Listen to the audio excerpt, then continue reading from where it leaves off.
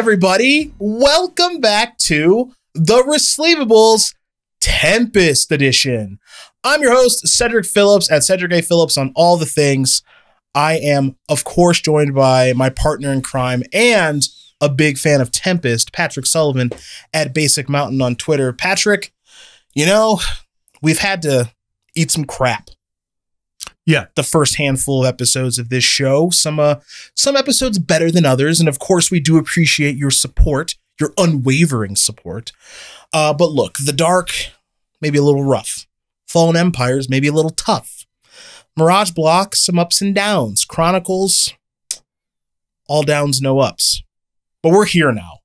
We're here at the sets that a lot of people are like, I can't wait till you start getting into Tempest Block and Rath Cycle and Saga Block, because that's when I started playing. We're here. Tempest, I have the pack in my hand. We're here, finally. Mirage Block is proof of a pretty powerful concept, in contrast to the sets that came before it. What if we just took a mana off of everything? Okay, sure. Okay. There's just a lot of cards, set aside the absolute best cards. I'm not even talking about, the Vampire Tutors of the world. There's definitely some outliers. Okay. But there's just River Boas and Mana Wars and that kind of stuff, which would have definitely cost more mana had they appeared in Fallen Empires of the Dark or Homelands or any of the sets around that time. That's definitely true. Tempest Block introduces the question, what if we just did that again? Yeah, sure. Okay, sure. I'm not going to spoil too much about Saga Block. Well, but this is a pretty what if a lot of the spells were free? This is a pretty powerful concept. And we're now at a point where it's not just that the power level outliers are really, really good, and they are. Mm-hmm. The best cards in Tempest Block blow the best cards in Mirage Block out of the water, pound for pound. It's also the 80th percentile cards and the 50th percentile cards. We're just entering territory where Magic is becoming more powerful. There is absolutely power creep occurring at this time. Yeah. Which sometimes that's the bell you got to ring. Well, you got to take a step forward at some point. Exactly. And we've been covering over the course of this series how Arabian Nights, Antiquities, Legends, certainly Alpha Beta Unlimited, a lot of power in those sets, a lot of iconic cards. And then how much that fell off a cliff, really starting with the Dark and not really stopping until Mirage. Yeah. Alliances, I guess you could say, is a step in the right direction. They did okay. But we're now entering a point where if you started playing Standard around this time, you could basically build competitive decks just out of Tempest. Okay. That is how much better the set was than the sets that came before it, which maybe is right to do or wrong to do, depending on the particular conditions. But you can't just do it until the end of time. Definitely true. And this to me is the step of, I think Mirage is, generally speaking, a great block, the right balance of powerful cards, and the powerful cards are generally not the worst bets in the world. This is where you can see the foundation for Urza Block coming. This is sort of getting out of control a little bit, but at the time, it's a set and it's powerful and there's stuff going on. Great. So I want to give everyone a little warning, a little heads up before we dive into the facts of the set. This episode is going to be long because this is a really important set in Magic's history, and we got a lot of information. Got a lot of facts. I got a lot of lore. We got 9 mostly bad cycles. We got some new mechanics that are questionable, and we have a lot of trivia. So if you are a fan of Tempest or you've got some time to spend with us, don't go anywhere because you're going to learn a lot. So you know what? As I show off this pack with Commander Griven Ilvek, I believe. And what do you have there? Also Commander Griven Ilvek? Okay, then I don't. What do you have? I'm pretty sure this guy's Commander Griven Ilvek. Oh, is this Valti Eldal? Maybe that's Vorra. I don't know. Okay, anyway. We tried on that one and we failed. So here's what we're gonna do. We're gonna go to the facts of Tempest right now.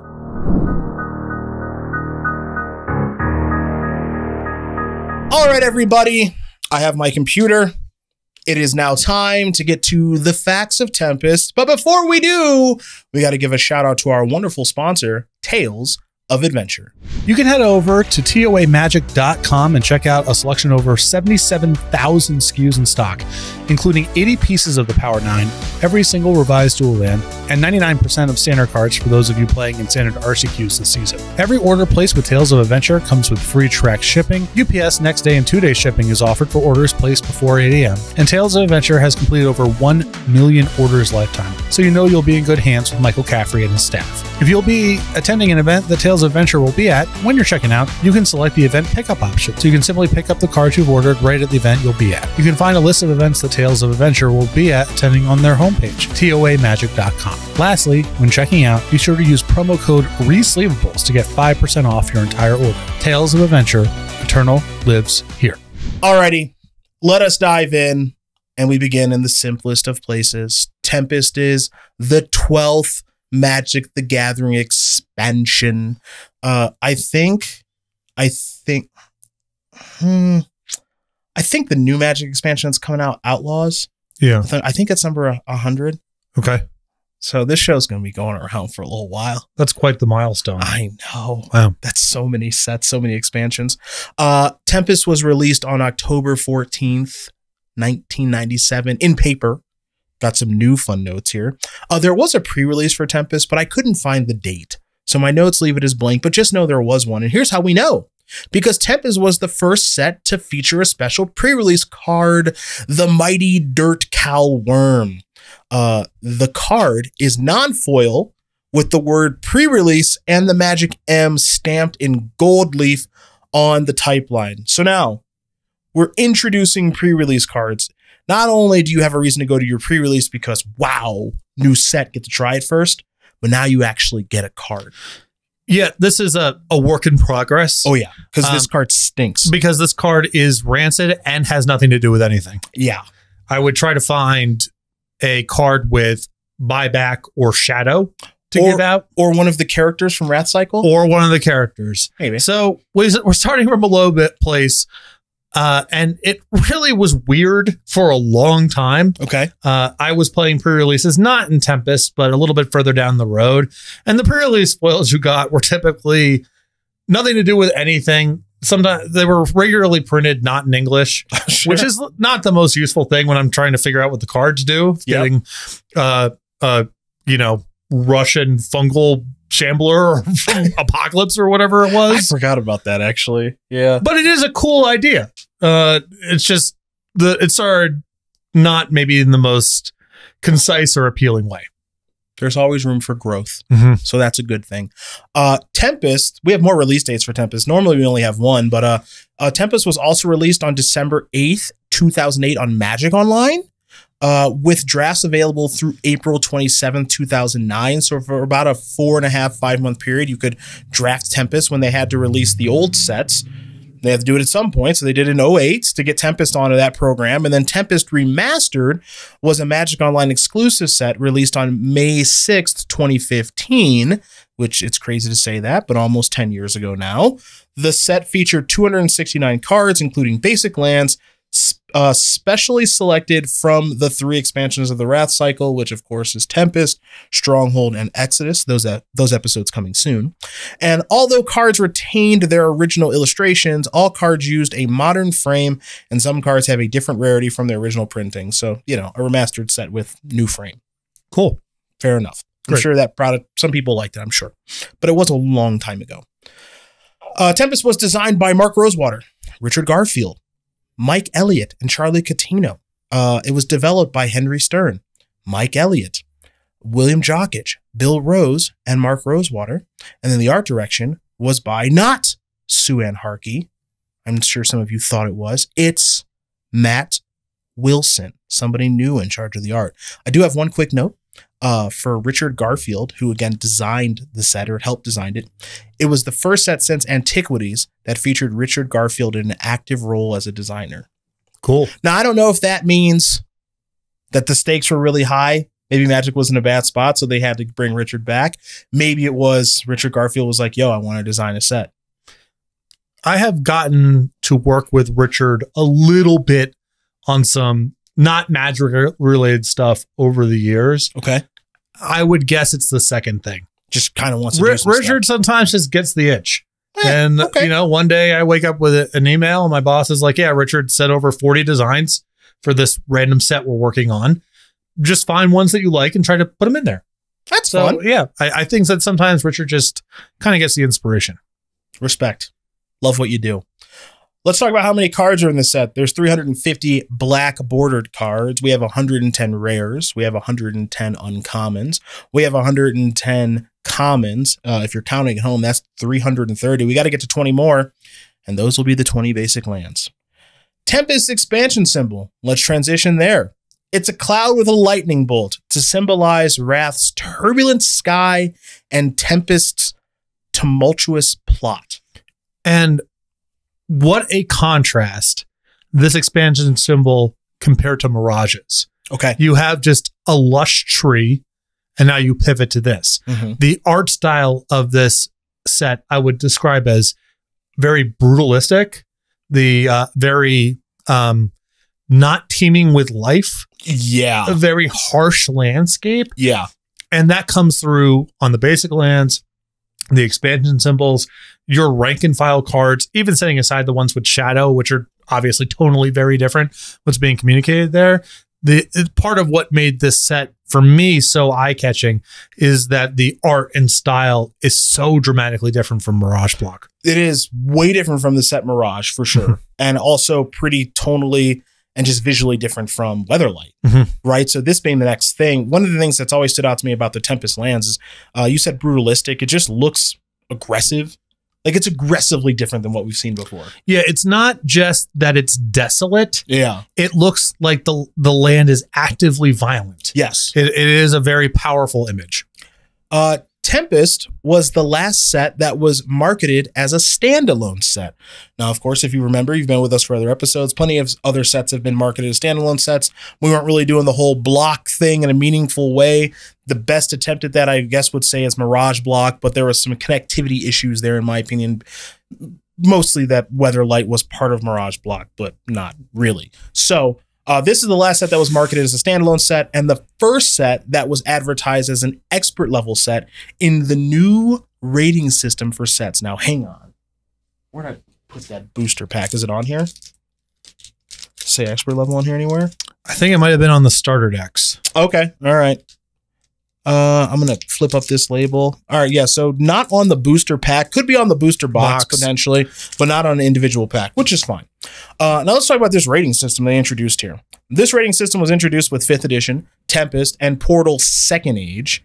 A set I know actual nothing about, by the way. I know very close to nothing about I know Portal, and I know Portal 3 Kingdoms. Right. I know nothing about 2nd Age. These ratings stopped appearing on packaging with the release of Lorwyn in 2007. But let's talk about the different types of ratings here. They had starter level sets, sets designed to have the lowest possible level of Magic complexity. They were meant to introduce and teach the players to prospective and new players. So it was meant to have players use this to teach new players. Yeah. Okay. They were discontinued as they did not fulfill this purpose. Sure.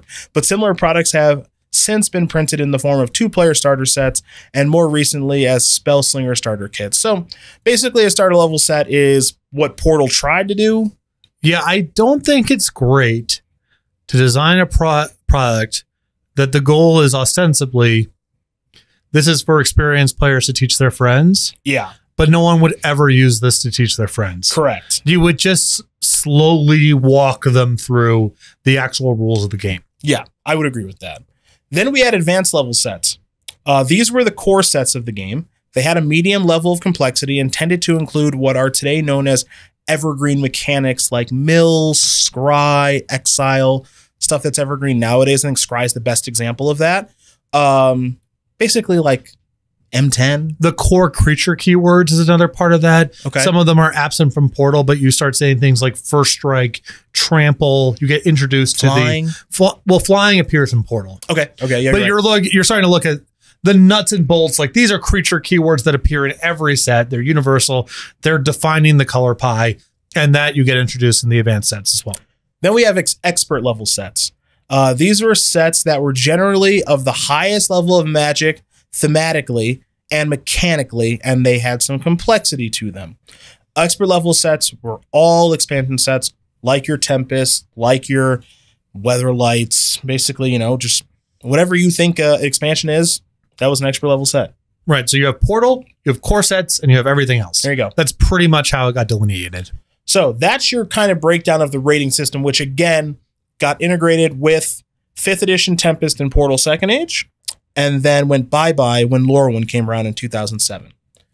Let's talk about how Tempest was sold. You already saw the booster packs earlier, so we'll start there. It was sold in 3 ways. Booster packs is number 1. Booster pack contained a rare, 3 uncommons, and 11 commons. Now, the packs, which we stumbled and fumbled on this in the intro, they were featured artwork from Oratog. Mm-hmm. Yours was Volrath's Curse. Volrath's Curse, an iconic card. Sure. And mine was Commander Griven Ilvek. So 3 different artworks. Okay, fair enough. There were also some 60-card starter decks. That's the second way that they were sold. And then the third way they were sold were 4 pre-constructed theme decks. So, using only Tempest cards, the design team built 4 theme decks marketed as a ready-to-play introduction to the set.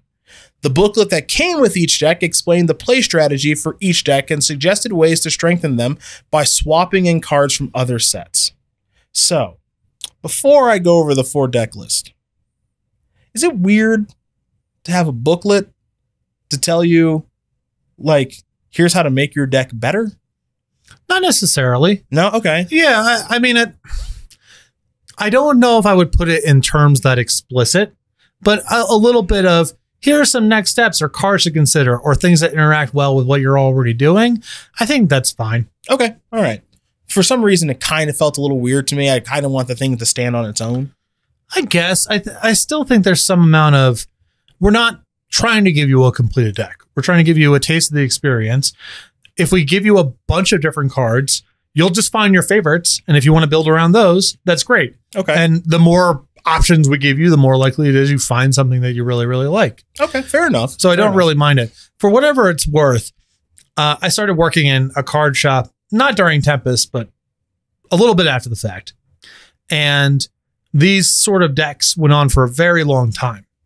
They were very popular in a certain way. Mm-hmm. I mean, we always had them in stock. When the new set came out, they sold really well. But do you know what the problem is? You're a product guy. Think about it. The problem with pre-cons.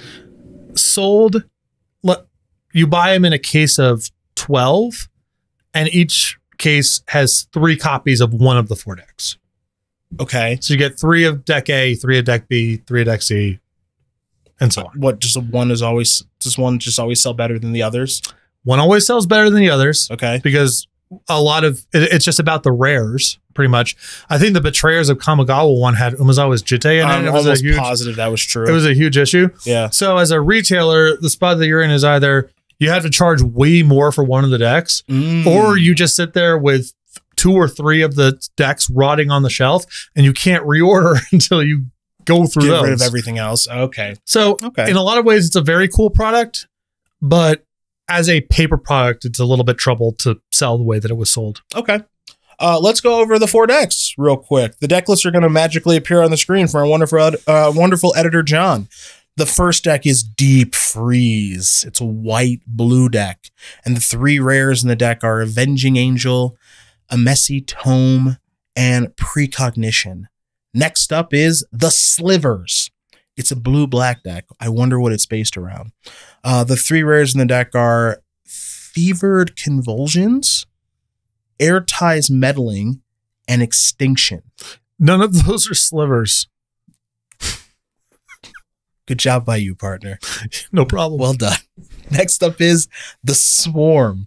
And when I think Swarm, I think white-green, which is what this deck is. The 3 rares in this deck are Elven Warhounds, Recycle, and Allurin.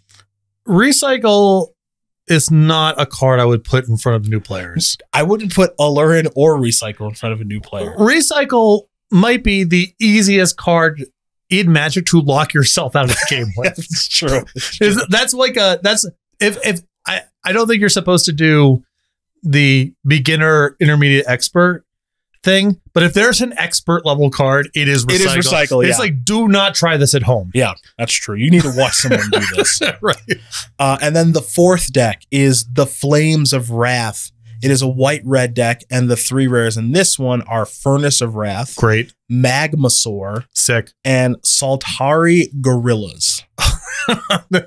Nice. Shadow.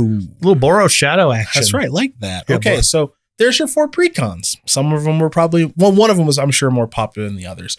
And then Tempest has some fun ancillary products that we bought off of eBay. So the first one is, look at this little humdinger. It's small. You can't see it. And normally the other camera would be over here to zoom in on, but we don't have it today. So deal with it. I'm sure our editor can bring this up on the screen. Enhance. Enhance. Enhance. Just print the damn thing. This is the Tempest rulebook, but it was called the Tempest Storybook, and it was different than previous rulebooks. Now, I may have told this story before on this show, but before I went to my first competitive Magic tournament, I read, I think, the Ice Age rulebook because I wanted to make sure I knew how the rules worked. I didn't want to go to my local card shop, which then, way back when, was Ground Zero Comics. There was like a $10 vintage tournament, and I rolled up with some rogue elephants and some land destruction. I almost won a match, which was really cool, and everyone was really nice to me. I have this set is a really fun part of my competitive arc. Okay. Because at this point, I was living, Hillsborough, New Jersey, various card shops. They pop up, they go out of business, whatever. But I basically stayed in town. Okay. Tempest marks the time where myself and my crew went out of town to go to another store. Ooh. The store was called Boyhood Dreams. Wouldn't want to call it that nowadays, but that's what it was. That's what it was called, Boyhood Dreams, in Denellen, New Jersey, about 20 minutes away from where I lived. Okay. So they had like a really packed Friday night scene. Okay. It's still pre-FNM. Okay. But it's Friday night. Everyone's playing standard. There's vintage games going on. People busting packs. 35 people in the shop, which is big at the time. Yep. Hey, that's big now. Big now. Yeah. And I learned a very valuable lesson. First of all, it was the first store that I went to where I was not in the top 50% of the room playing in tournaments. Okay. So I learned a lot just in terms of taking lumps or whatever. Okay. Okay. But I also learned something really valuable about multiplayer etiquette. So we were playing, you would call it, I guess, a commander game now, but it was a table of like 16 people. I'd call it, back then, I'd call it like free for all. Yeah, sure. Yeah. But we're just going around in the circle. Okay. All right. Okay. And it's a casual crowd. And I got a nice deck, some power in it, whatever. Oh, wow. Look at you. And I'm like, I'm just going to rinse these people. Okay. So I play on the second or the third turn, The Abyss. Oh. Which, pretty good in a multiplayer setting. Not bad. And I make some comment to one of my friends who's not playing, but watching about like, I'm gonna wipe the floor with these people. Do you see what I'm doing right here? I did not get another turn. They all killed you. I was dead. Well, before we got back to my turn. So, 16-year-old me learned some pretty valuable lessons about table etiquette and the nature of politics and multiplayer Magic. Take your Abyss and get the hell out of here. Oh, yeah. I didn't even get close to getting back to my turn. There was like 3 or 4 other people who got to go before I was even up. Dude, nice. Yeah. Really nice. Just everywhere, just a bunch of fireballs for 4. Sure. You know what I mean? They handled it. Yeah, they handled it. Yeah, okay, get out of here. Got hit by a juggernaut. Oh, that's yeah, all of it. That's all tough. of it. I took it all. Has to attack. Has to. It's the rules. So more about this Tempest storybook. Anyone buying Tempest cards could safely be assumed to have either a 5th edition rulebook or a friend who could teach them the game. Not sure that's true. So instead of reprinting all the rules in the Tempest rulebook, Wizards of the Coast only printed a brief overview and a few pages describing the features that were new in the set. The rest of the booklet, some 50 pages, profiled the main characters and summarized the Tempest story. So This is small. Me leafing through it right now is not going to be particularly helpful for you. Maybe there's some screenshots, maybe there's not. I don't know. I won't be able to tell you that until I look at the edited product. But here's what I can tell you. I can open up page 1 of this little book. The contents. Rules, summary, and new features of Tempest, page 1. The story of Tempest, page 10, which means that's not a lot of room for the rules. And also, the book's small, not a lot of room for text. Game support, page 62. A lot of room for the story. I do think this is a huge step in the right direction. Okay. Even if you don't grant the assumption that anyone buying this either already knows the rules or has a friend that's going to teach them, the rule books are worse than useless. I would agree. So you might as well just tell the story. That's at least something fun and engaging. That's actually something you can show your friend and say, hey, check out this game. It's not just a card game. There's a whole world being built. They got characters and stuff. And to the extent that you want to talk about the rules, I think the best thing to do is say, here's the new stuff. You're not familiar with it. Maybe you run into a card with a keyword on it and it's not reminder text because of its rarity or whatever the case may be. So get yourself ready for Buyback and Shadow, and here's how it works. Great. Massive step in the right direction. Now I've got a little fun thing here in the middle of the booklet. So on page 31, there's a little something you can pull out of here and mail. I don't really know what you'd call this.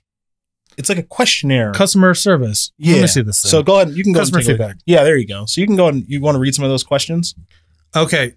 Here are some questions. Wizard's very interested. How much do you spend on all games in a typical month? And then in parentheses, specify currency. Okay. I'm going to 100 USD. How much do you spend on Magic in a typical month? Specify currency. 75 USD. Age. Then or now? Whatever. Okay. Then this came out in 97. 11. Gender, male, female. Male. A little antiquated. Yep. Full name, street, city, state, zip code, phone, country, and interestingly enough, email address, which was not the most common thing at the time. Wow. Okay. So no email address for me. Didn't have a home computer then. Rest of the stuff I would willingly answer. Not on this show. Tell us what you think of Tempest, and you might win a display box of Tempest boosters. It's exciting. Okay. So you can rate the following characteristics from excellent to poor. Okay. Overall quality, artwork, story/flavor text, expansion name, expansion symbol, collectability, fun to play, innovative play, packaging, power of cards. There is a sliding scale of complexity ranging from too complex to too simple. Would you prefer that a standalone expansion include a storybook or a standard rule book? Answer either. Okay. Subset, did you read the storybook? If yes, how would you rate the storybook for overall quality, rules overview, artwork/layout, story, interesting to read, collectability, all rated excellent to poor? How did you learn to play Magic the Gathering? Self-taught, learn from friend, family, learn from retailer, learned at event/demonstration. Have you purchased any Tempest pre-constructed decks? Have you purchased Portal? Have you purchased 5th edition? What expansion for Magic the Gathering is your favorite? What type of player are you primarily? Check 1, either social/casual or competitive. In which of the following events do you participate? Standard tournaments, classic restricted tournaments, arena league. Which type of games do you like to play? Which one is your favorite? Trading card games, computer/CD-ROM games, online computer games, console video games, arcade games, board games, party games, Pictionary, etc. Role-playing games, and lastly, traditional card games, bridge, etc. Okay. Surprisingly not the most antiquated. That was actually pretty good. That was not that bad for the time. Yeah, that was actually pretty good. Like you can get some useful information from this. Mm-hmm. It's like doing market research. Yeah. That's actually, and I am curious about what the display box of Tempest boosters looks like. If I win one of those. Yeah, maybe they haven't drawn it yet. Let's just send it in. Yeah. Okay. Probably. Well, that's a little side project. Probably send this in after the show. Yeah. I read the story. We'll get to that in the lore portion of the episode. There's one more fact to go over here, folks. And it is that Tempest had an official guide called the Official Guide to Tempest. A little bigger. Boom. This official guide was a complete companion to the Tempest card set written by Beth Morsund. Hope I got your last name right, Beth. Magic's second rules manager. It was released in 1997, just like Tempest. And the guide gives tips for playing in a Tempest-only environment and how to best use Tempest cards with 5th edition. There are full-color reproductions of all the Tempest cards, along with information on the rarity of the cards and current errata. Yeah, so full visual spoiler. That's awesome. Love that. Okay. I have opened up to a random page. Okay. Whispers of the Muse. Oh, that's a good card. One of the best Tempest cards for slow decks. If you draw it early, just toss it away for another draw. Late in a duel, use it with buyback at the end of your opponent's turn whenever you have leftover mana. Unlike the various tomes, it can only be stopped by counterspells. Winged Sliver. One of the best slivers. A cloud of flying slivers is far more dangerous than a herd of walking, and then in parentheses, slithering, ? Slivering, ? Ones. All right. Time Warp. Another good one here. Last one. As a fixed version of Time Warp will probably be one of the most wanted cards in Tempest. Its high casting cost and double blue make it fairly balanced, though. Who's to say that's true? It's too expensive for fast decks. Wrap this up. I swear I didn't look at this before I started reading it. That was just an opening. It works well in permission plus big creature strategies and gives you extra cards with Howling Mine. Last bit's actually kind of useful. Okay. Balanced. Balanced, huh? This book costs $16.95. Mm-hmm. It's I don't know if that's a lot or a little then. Oh, it's like a $30 in today's dollars. Not cheap. Yeah. But it's cool. And the fact that it shows you the rarities is super valuable. I think that's actually super cool. And just clearly some time and effort was put into this. Mm-hmm. So as an adjoining product, I think it's actually pretty rad. Yeah, this is sweet. Yeah. So Tempest did some pretty cool things with ancillary products in the Tempest rulebook and the official guide to Tempest.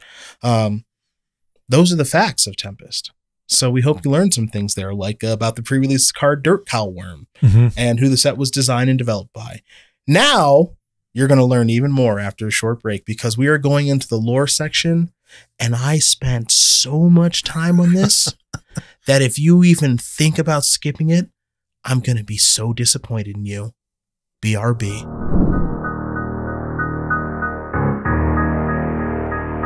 All right, everybody, we are back for the lore of Tempest. Now, if you were with us in our Weatherlight episode, you know that Weatherlight had some weird things going on with the story because it introduced some of the key characters in Tempest block and Rath cycle, like Gerard and friends, but was part of Mirage block, even though the Weatherlight story has nothing to do with Mirage block. So it's just a little, I'm going to use the term disjointed.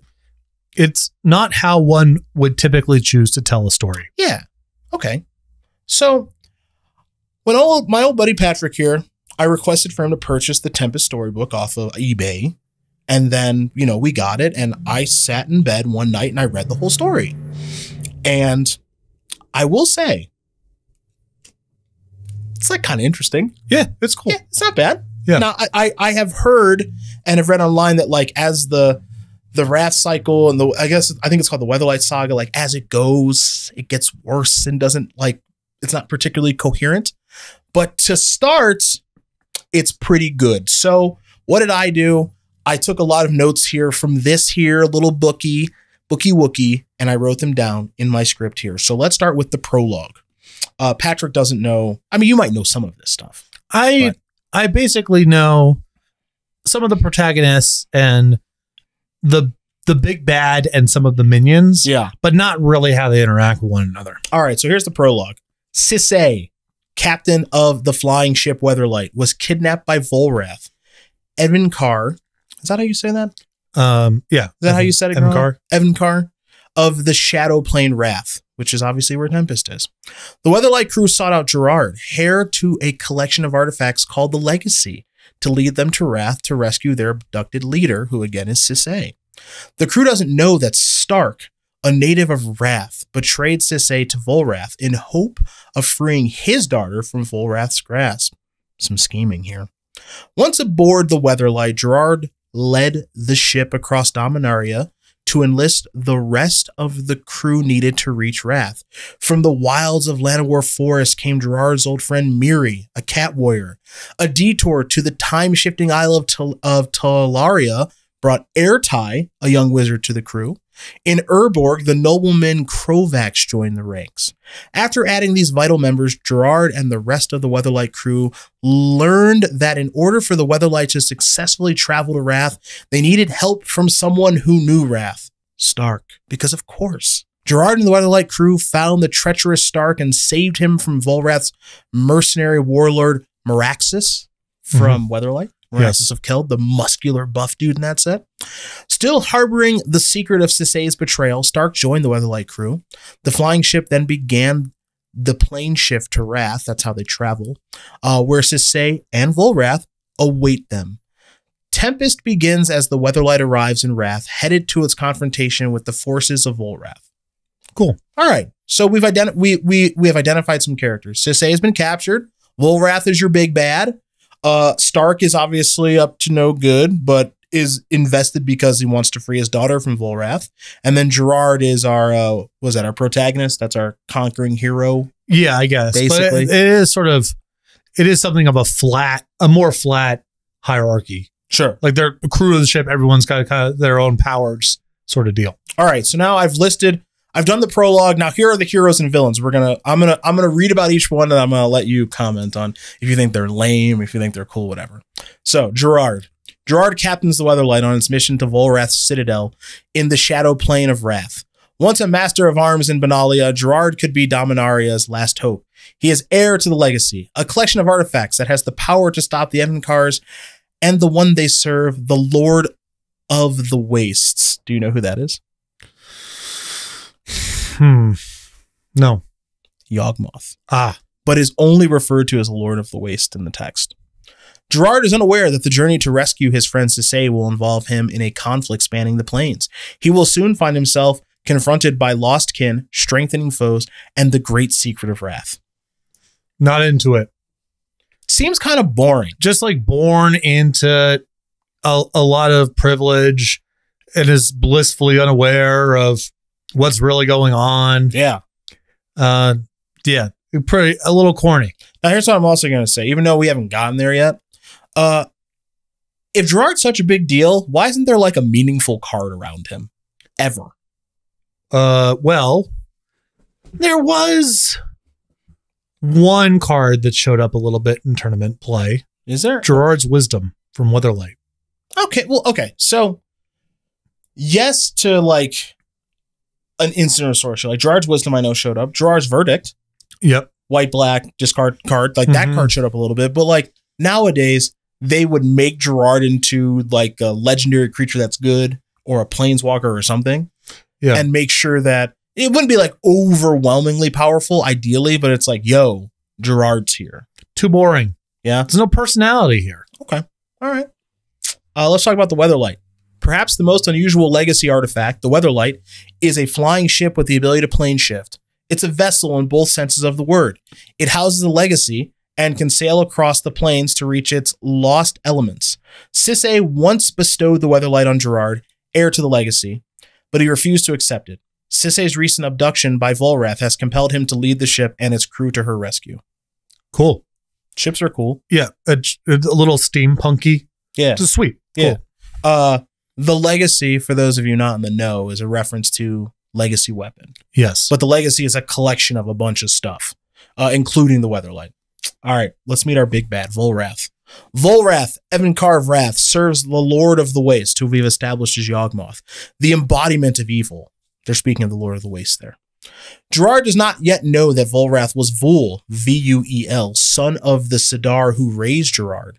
Vul and Gerard were friends as children, of the War Clan. Over time, Vol grew ambitious and eventually waged war against and destroyed the War Clan, then disappeared to Rath. Now, reborn as Volrath, he rules the plain from his mountain stronghold.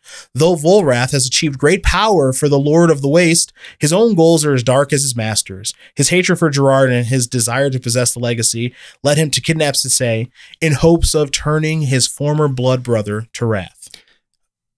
I think that's a pretty cool foundation. It's a little bit too close to the Baron Singur story for my, it's not that far removed and whatever. Okay. But as a story, setting aside that context, I think that's cool. Sure. All right. Evankars. They're powerful evil beings who serve the Lord of the Waste. They implement the Lord's plans, often while believing that they act independently. Becoming an Evankar often begins when one attracts the attention of the Lord of the Waste by bringing about the destruction of his or her own community. Through complex machinations, the Lord of the Waste then manipulates that person into serving him in a greater war to come. Very cool. It's nice to have kind of a medium bad.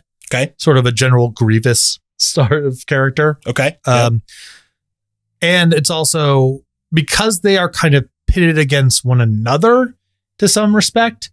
They are kind of battling over the same space.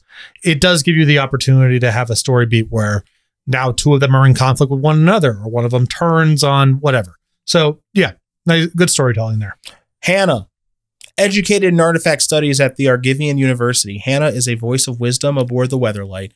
Her characteristic reserve comes from grappling with two strained relationships. She barely speaks to her father, Baron, magic card, and she still feels hurt by Gerard's unexpected abandonment of their romance years ago. Despite Hannah's reticence, her role as ship's navigator and her knowledge of artifacts often put her at the front of the action. Awful. It's like, do you have this character that's defined in totality by their strained relationship with two men? Next. All right, moving on. Miri. The cat warrior Miri, abandoned by her kind during her youth, struggles to find a secure place in the world. This search leads her to join her best friend Gerard on the journey to Rath. She is an excellent fighter, powerful, dexterous, and quick. And though neither she nor Gerard admits it, she unofficially serves as the Weatherlight's first mate. In all the years since they've trained under the Morrow sorcerer Multani, Miri has never let Gerard down. Sure. Cool. Teammate. Yeah, teammate. Cat warrior. Reliable. Like that. Yeah. Like that. Griven Ilvek.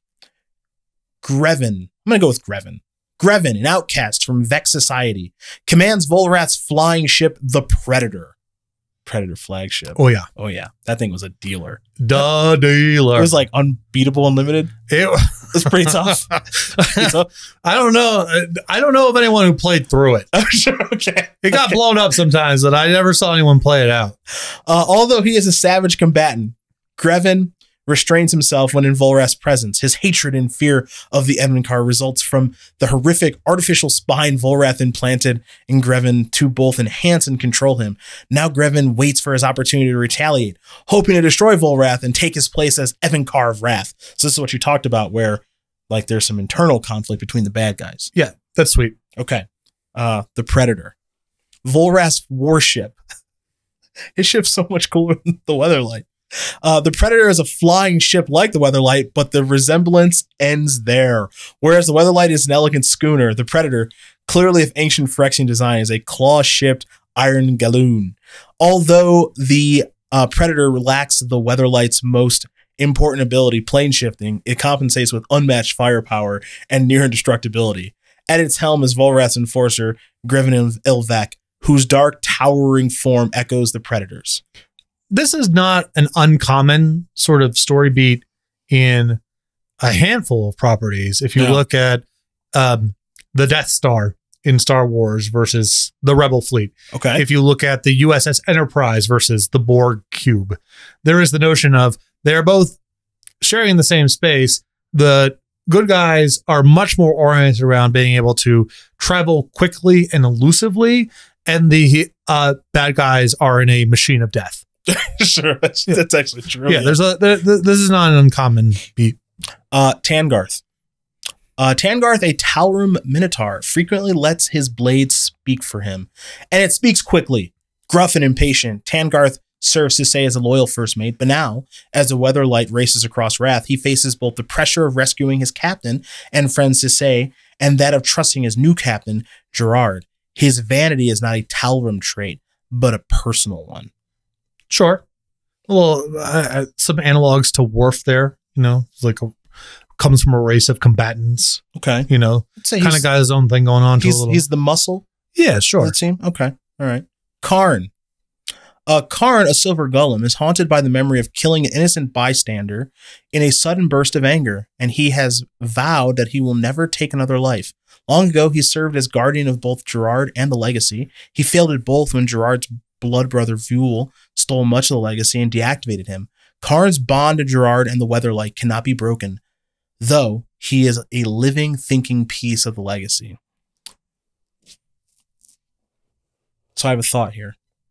Is it about the weirdness of a non-violence pact from a robot? That's one piece of it. Okay. So I know you didn't watch much Marvel, like movies or anything. So this is, and I know this technically came first before Marvel did all the movies and everything. It's just kind of Vision. It's a little bit. I mean, Vision in the comic books well predates like this stuff. Karn. Yeah. Yeah, I think Vision in Marvel came out in the 1960s. I think. So in the movies, like Vision has one of the stones for the Infinity Gauntlet. So, they're just like, hey, and I think Vision's goal was to not be violent and just like, I'm part of the team and everything. But in the same way that Karn is a piece of the legacy weapon, Vision was a stone for the Infinity Gauntlet for Thanos. Yeah. I don't know if whoever wrote this was trying to do that. Well, it's a pretty, I mean, again, there's something cool foundationally about you have this thing that's ostensibly inanimate that you are trying to protect. Yeah. But one of the characters gives that thing actually an element of life to it. Okay. That's cool. All right. I just think the nonviolent pact, if you're a robot, it's a little weird. Why do you care? Yeah, sure. Just do what you're going to do. Yeah. Beep boop. Selenia. Once the guardian angel of Krovax and his noble family, Selenia is now under Volrath's full control. Created from both black and white magic, Selenia's purpose is unclear. Her very existence seems to push Krovax towards darkness. She possesses a spiritual link to Krovax that gives her a rough sense of his location, state of mind, and intent. She uses this link to lead Volrath's ship, the Predator, to the Weatherlight as Gerard and his crew arrive in Rath. Sweet. Yeah. Cool. That's a nice ancillary character. Yeah. All right. Next up is Krovax. Once part of the Weatherlight crew, Krovax endured a tremendous tragedy. After his angelic guardian Selenia disappeared, some of his noble family was murdered by Volrath's force. Krovax began to brood and lash out, acting on strange emotions. When he left his home in Urborg, vulnerable to search for his beloved Selenia, Krovax inadvertently destroyed what remained of his family. Now, bent on revenge and still seeking the angel, he has rejoined the Weatherlight crew. Little odd. Okay. Lashing out with weird emotions. Yeah. It's like your family died. Yeah, those emotions seem... Yeah, that's not very easy to identify. Sure. Those seem like extremely valid emotions. Right. Okay. So he's kind of tied to Selenia, the angel, and whatever she's up to. And then he's part of the Weatherlight crew, but sounds like he has some ulterior motives. Yeah. Okay. Orim, of Orim's chant fame. Orim's reassuring presence aboard the Weatherlight serves several purposes. She is the spiritual center of the Weatherlight crew. She is a skilled Samite healer, and she is the voice of understanding, both because she is calm and caring and because she speaks many languages. Though she is very giving, Orim keeps many of her views to herself, believing that there is peace in silence. This is another extremely gender conforming. Yeah. This character is exactly what you think this character would be. Right. When it was written at this time. Yeah. It's like, yeah, I kind of do stuff. I'm the healer on the team. Nobody's favorite. Yeah. I know everything, but I think it's a bad idea for me to talk. Yeah. We got to let Gerard just kind of figure it out for himself. This clown. Yeah. He's got to do it all. Yeah. Okay. Airtie. This is another very stereotypical character. As an apprentice of Hannah's father, Baron, Airtie learned a great deal of magic. His skills, however, are completely untried. When Gerard suggested that he join the Weatherlight crew to help them reach Rath, Airtight quickly agreed, but now the arrogant young man is called on to display his prowess time and time again. And though Airtight secretly suspects he may not know quite as much as he thought he did, his pride will never let him admit it to his comrades. Oh, the young hotshot. Yeah. So we got Orem, knows everything, doesn't talk. And then we have Airtight, knows nothing, talks and acts constantly. Yeah, can't stop talking. Can't stop talking. Yeah. Beautiful. All right. Next up, Squee. Or as I call it, from Guardians of the Galaxy, Rocket Raccoon.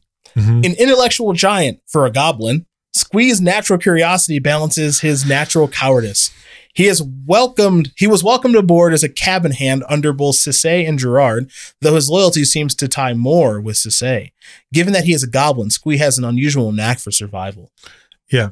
You know why more connected with Cissé? What is that? Because Squee's really smart. That's true. And knows Gerard's a loser. You can't. Yeah. You're going to bet on the wrong horse? No way. He's a survivalist. Yeah. Even if he is a stupid goblin. Squee knows a loser when he sees one. No doubt about it. Last character is Stark. As the Weatherlight journeys to Volrath's stronghold, Stark seems allied with Gerard. This allegiance could easily change, though, before Cissé is rescued. Stark, a former servant of Volrath, and possibly of the forces behind the Edvin is driven by self-preservation and his own hidden agenda. In truth, he betrayed Cissé to Volrath, a fact not yet known by the Weatherlight crew. Gerard's pledge to rescue Stark's daughter from Volrath seems to have earned his loyalty, but for Stark, loyalty is a tricky concept. That sounds like it's not really. It's just he's not loyal. He's not loyal. That's pretty much all it is, I think. Sure, Yeah. but fine. Once they save his daughter, he's just gonna throw these guys under. There's a lot of you can squeeze a lot of juice out of, duplicitous character trying to play both sides of the fence at the same time. Okay. Sure. So now here's a synopsis of what I read in the book. 3 paragraphs for you folks. The Weatherlight arrives in Rath to rescue Captain Cissé when Volrath's ship, the Predator, attacks. Volrath's forces, led by the Dark Angel Selenia, swarm the ship looking for legacy artifacts, one of which is Karn. Captain Gerard falls overboard into the forest of Sky Shroud below. Useless. In an act of non-violence, Karn gives himself up and is taken aboard the Predator. All the remaining artifacts are taken by Volrath except Squee's toy. Tangarth leaps onto the fleeing Predator and later finds Karn. Griven Ilvek intervenes against Tangarth and takes him prisoner. Meanwhile, Gerard flees the merfolk and finds himself in the company of the Vek on a pilgrimage. Their leader, the Oracle, I believe there's a card called Oracle on Vek. That sounds right. Yeah. Believes Gerard is a prophesized hero. There it is. The Korvac Dell. The remaining crew of the Weatherlight descends into the Sky Shroud Forest for repairs, and Hannah and Miri set out on foot to find Gerard. The Sky Shroud elves capture them and bring them before their elven lord, Aladamri, who happened to receive the Vek and Gerard into his company. Isn't that convenient? Gerard explains his mission and convinces Aladamri to free Hannah and Miri. Gerard then discusses the plan to reach Volrath's stronghold with Aladamri, Stark, and the Oracle on Vek. I finally figured out who Gerard is. He's Captain America. Took me a minute. Well, there's also the this absolute oaf. this complete head to toe dingleberry just crashes because he forgot to put gas in the ship before he left, and he lands in front of this sort of indigenous tribe, mysticism indigenous tribe. Yeah. And they're all just like, oh yeah, that's gotta be God. And he's like, yeah, that's right. You got it. Exactly. Uses them basically to as like just material for his invasion. Yeah. Just keep going. You guys trust me. You're right. I am the one. Yeah, you're totally right. I'm the one. Yeah. You all got so lucky that I just fell from the sky and I'm here. The Predator returns to Volrath's stronghold, which 1, that's a card. 2, that's the name of the next set. I didn't know that Stronghold was named after Volrath Stronghold. That I didn't know. Yeah, I didn't know that when I was growing up. Where Volrath is displeased with Grivenil Vec and his inability to capture Gerard and uses his dark magic, to torture him. Karn and Tangarth are imprisoned in Volrath's torture chamber. On the Weatherlight, Aladamri provides the crew with directions to a portal that could help them escape Rath. Perhaps it's an erratic one. Mm-hmm.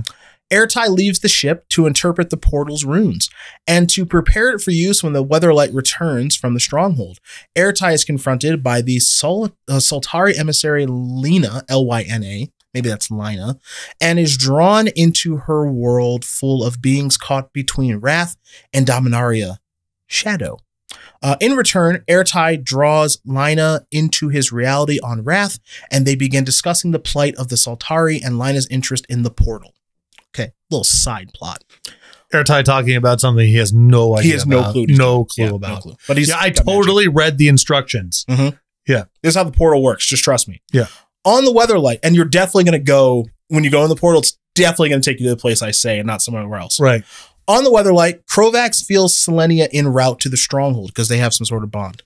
The crew travels to the Cinder Marsh and encounters a massive lair of sliver creatures that share a hive mind. With Hannah's help, they defeat the slivers and continue through the back door entrance to the stronghold via the ventilation ducts that lead to the Furnace of Rath. 1, how big is this ship? 2, how big is this stronghold? 3, how big is the Furnace of Rath? Well, I mean, the artwork on Furnace of Wrath gives you some sense of scale. Like pretty it's big. Massive. Yeah. Must be huge. Yeah. Okay. After fighting the fires of the furnace, they travel to the death pits and are boarded by monsters called carionets. With the blessing of Aurum, the Samite healer, Gerard destroys them and escapes below deck, but not before saving Squee from carionet reinforcements. Squee then activates his toy. Mm-hmm. More to come in future episodes of the Resleevables. All right, so what do we think of this story? I mean, I do appreciate sort of the multi-tiered.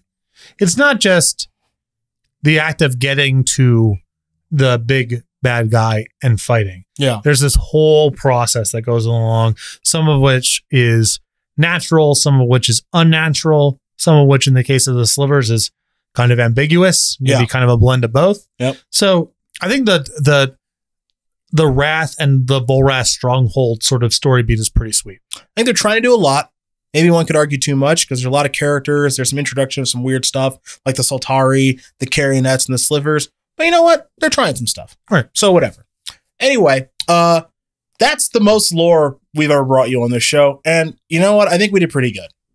That's what I'm going to say. So we're going to take a break from the lore and we're going to move on to the mechanics of Tempest. Spoiler, they're both really bad right after this.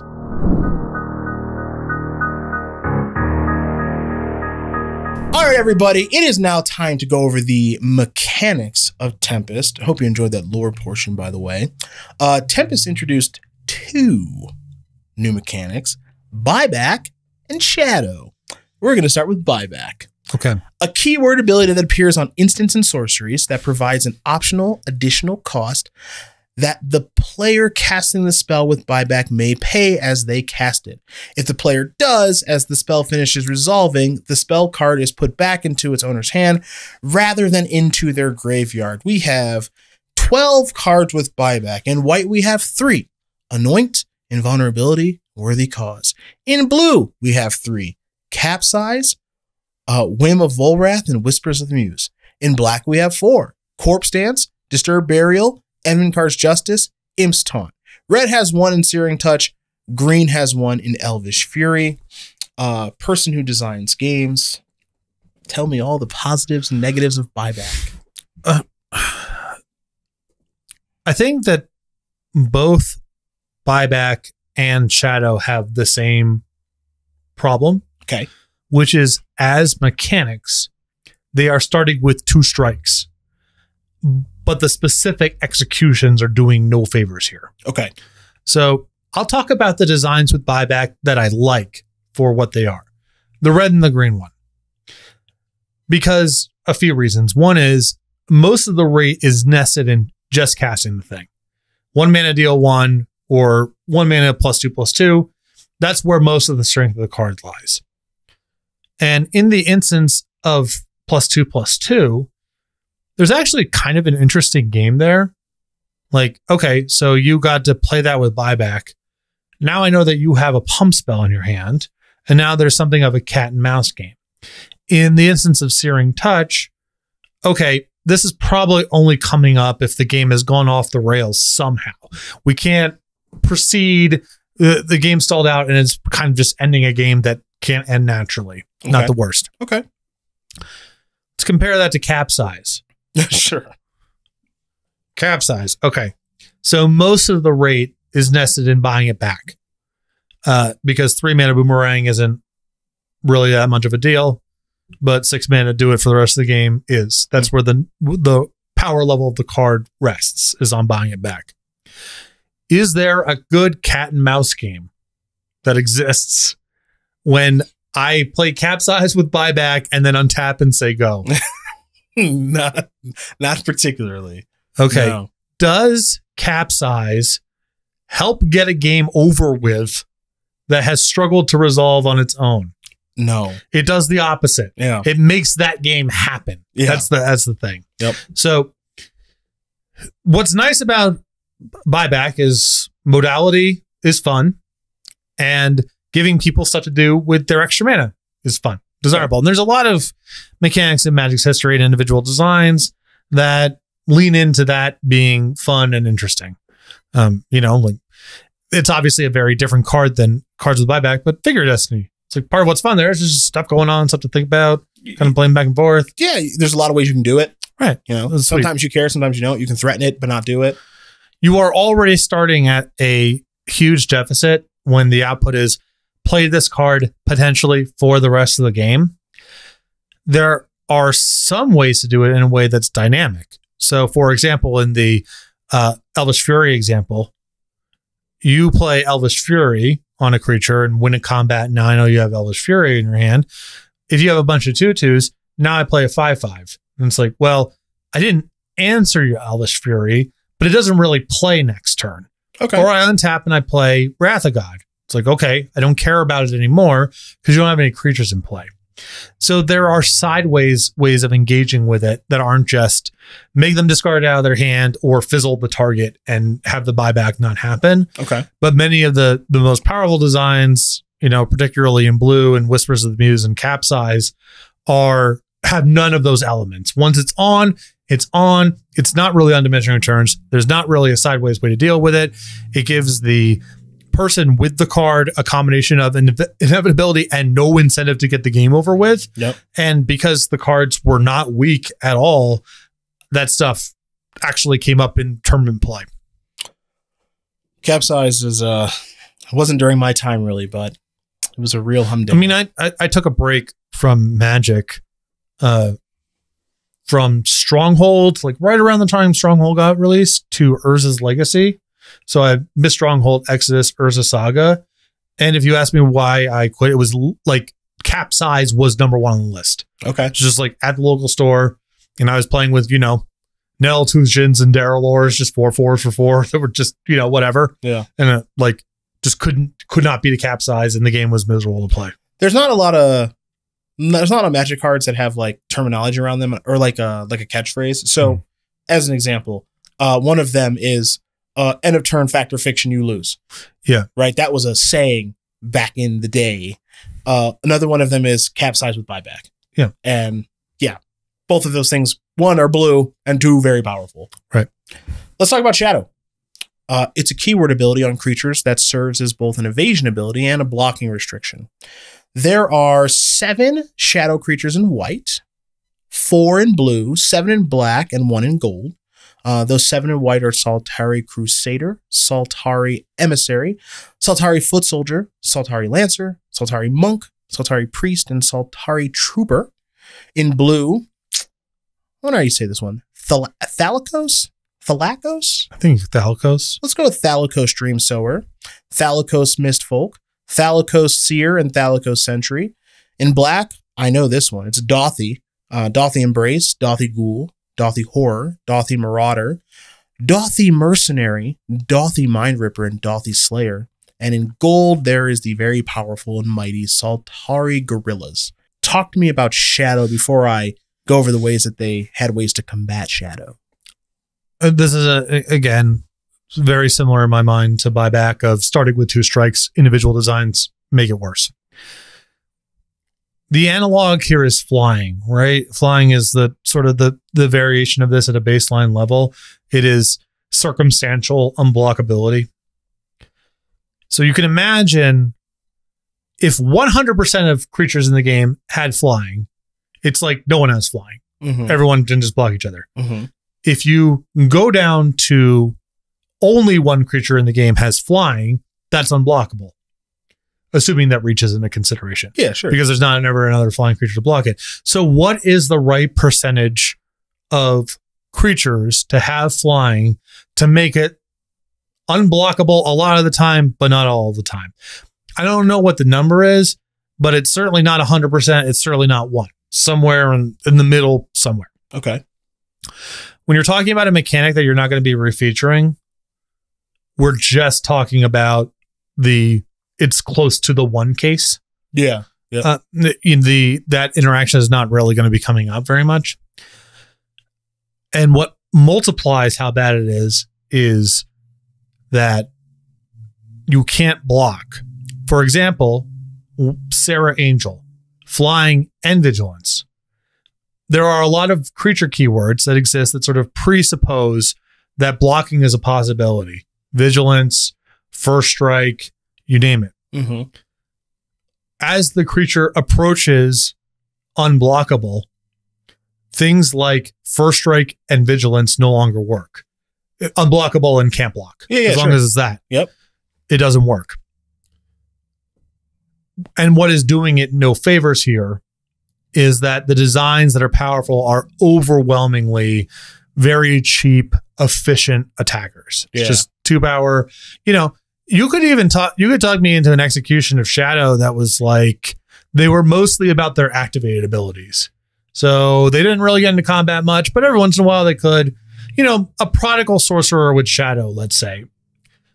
Maybe that's a bad example because it's 1 power versus 1 damage, but imagine 4 mana, 2/2 prodigal sorcerer with Shadow. Okay, sure. You could talk me into that kind of playing okay. This is interesting and, whatever. But all of them here are just 2/2s for 2. They're just with beating down. drawbacks. Yeah. Yeah. Which really leans into the problem of it's just unblockable and you would never want to block with these things anyway. So the feeling of Shadow being a sub game never manifests. It's just unblockable, can't block. Well, good news. They printed some answers for Shadow stuff. Red and green have multiple ways of blocking creatures with Shadow. As example, red has 2 ways: Shadow Storm and Wall of Diffusion. Green has 2 ways in Heartwood Dryad and Reality Anchor. White has Circle Protection Shadow because these people just can't help themselves. I actually don't mind Circle Shadow if you're going to go down the circle road. Okay. Because the core experience of Shadow is so not interactive that giving someone just a random lights out card against them, I think is better than most of the circles they've made. I'll say that. Okay. Then the last card is a land. It is Maze of Shadows, which again, you probably have seen all these cards on the screen by now. So they did kind of try to have like a safety net against Shadow-ish. Yeah. So those are the mechanics, but we have more in this section because Tempest also introduced unique creatures with unique abilities. So let's start with something we mentioned earlier in today's episode: slivers. Cards with the creature type sliver have an ability or characteristic that they share with other slivers. Early slivers share with all slivers in play. Those are slivers from Tempest, Stronghold, Legions, Scourge, Time Spiral, Planar Chaos, and Future Sight, while later slivers only affect the player's side of the board. Magic 2014, Magic 2015, Modern Horizons, and Commander Masters have slivers that only impact you and your slivers, which I think is kind of lame. And I don't really like that they made that change, but they did, so here we are. We got 2, 4, 6, 8, 10. We have 11 slivers in Tempest block. We've got 2 white ones, Armor Sliver and Talon Sliver, 2 blue ones in Mnemonic Sliver and Winged Sliver, We've got 2 black ones in Clot Sliver and Mind Whip Sliver, 2 red ones in Barb Sliver and Heart Sliver, 2 green ones in Horn Sliver and Muscle Sliver, and Artifact in Metallic Sliver. If you remove mechanics from the conversation and just sort of talk about stuff Magic has come up with, this is in the running for number 1. Okay. Of just the best or the biggest step forward or whatever you want to call it. People really like to grab onto something to build a deck around. It's so hard initially to find something. And slivers are the most obvious. Just find them all and put them in a deck and it does stuff. But they are spread across the 5 colors. So it's not trivial to just put all of them into a deck. What this means is, even if you and I both play slivers at the local shop, there's a very good chance our slivers deck looks very different. True. Whether or not you want to preserve the symmetrical thing or not, I think it's good to get rid of it for a couple of reasons. One is like just the my cards hurting me experience does not feel great. But probably more importantly, it's what happens a lot if slivers are symmetrical is the game does not end. Yeah, there's potential. Because we're just everything has the same stats and evasive keywords, and no one can attack. I saw once, this was way back in the day, it was when there was an extended deck, slivers. I don't know if you were really around for that. You could kind of call it like a merfolk deck, except it played dual lands and had a 3 or 4 color mana base. Okay. And the sideboard for the mirror match was Volrath Stronghold. Do you know why? No. Because if you had it and they did not, they would get decked. The game could not move, and you could just, all right, we trade in combat, Volrath, Stronghold back, whatever, go. Okay. You can make no progress in the game. Okay. And if you don't have your own, you just get decked eventually. There's no way to proceed. Okay, sure. That's pretty bad. That's not great. That is not great. And that's, I think that's a pretty powerful real life example of let's just, my stuff is my stuff and your stuff is your stuff. What's also nice about that experience too is if we happen to play a sliver match, your slivers and my slivers are doing different stuff. Like we just play a different game, and my blue-white versus your red-green-black, just you have different stuff going on than me. That's a lot more fun than just all of our cards become the same card, which is how Symmetrical World works. It just feels like a flavor fail to me. Like with what they're trying to do with slivers being like this alien, like group of creatures, and they have a queen and they all get all the same abilities, right? Because they all just help each other, right? Like I think that's a really good story. Mm-hmm. This alien race, and you can't really tell the difference between the two. So like realistically, like if you're like some human trying to fight these slivers, it's like one of you little guys is granting everybody else first strike, but I don't know which one it is. And so I'm trying to kill them all. Like it's kind of cool.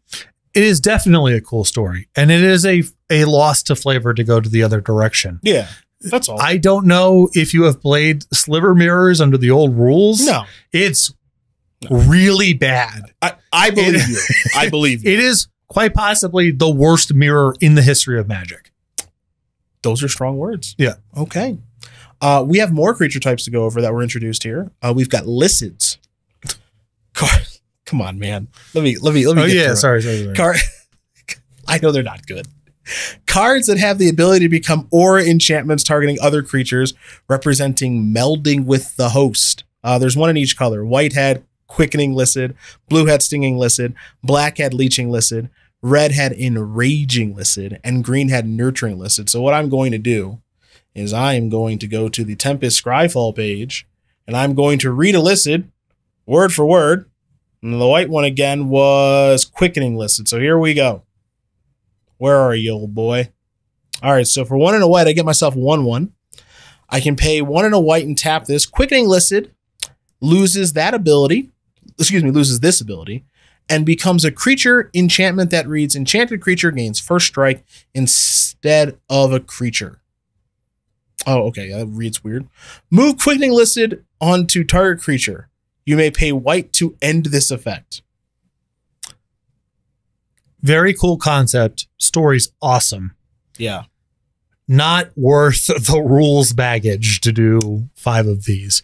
There was a joke back in the day that the level 5 rules test was just questions about opalescence, humility, and licids. Okay. Love the story here, and this is to some extent a precursor to, I would argue, equipment and a variety of equipment adjacent things they've done over the years. Stuff like kind of like bestow. Yeah, as well. The equipment that comes with tokens attached. Yeah. You know, a living weapon. Yeah. There's analogs all over, so that part of it is cool. This particular implementation is just too rulesy and long relative to how good the design space is. Let's transition into the spikes. Or should I say spike, because there's only one in this set, but there are more coming down the road, I promise you. Spikes are cards that are green 0/0 creatures with a quote, this enters the battlefield with a number of +1/+1 counters on it, end quote. And quote, you can pay 2 colorless and remove a +1/+1 counter from this, being the spike, to put a +1/+1 counter on target creature, which doesn't have to be a spike and can be any creature, end quote. The only one in this set is Spike Drone, but in the future, of course, there's Spike Weaver, Spike Feeder, and other spikes. Your thoughts on the spikes? The nuts, so good. And it's an cool. interesting contrast with the slivers too, because the slivers are basically everything becomes the same thing. Yeah. And these are, well, they all work together, but they sort of channel into different things and different outputs. So you don't get everything at the same time. Mm-hmm. You're sort of picking and mixing and matching. Messing around with counters is really fun. The fact that these interact with other things that generate +1/+1 counters is fun. So even though the spikes are kind of, it is a little built around me, it isn't just put a bunch of spikes in your deck. You can find other stuff that interacts with them. Yeah. This is awesome. These are cool. Really These cool. are super cool. Let's see. I think I've got one more. I do. It's the Flow Stones. These are cards that grant +1/-1 or a multiple thereof. So red has 2 of them in this set, Flowstone Giant and Flowstone Wyvern.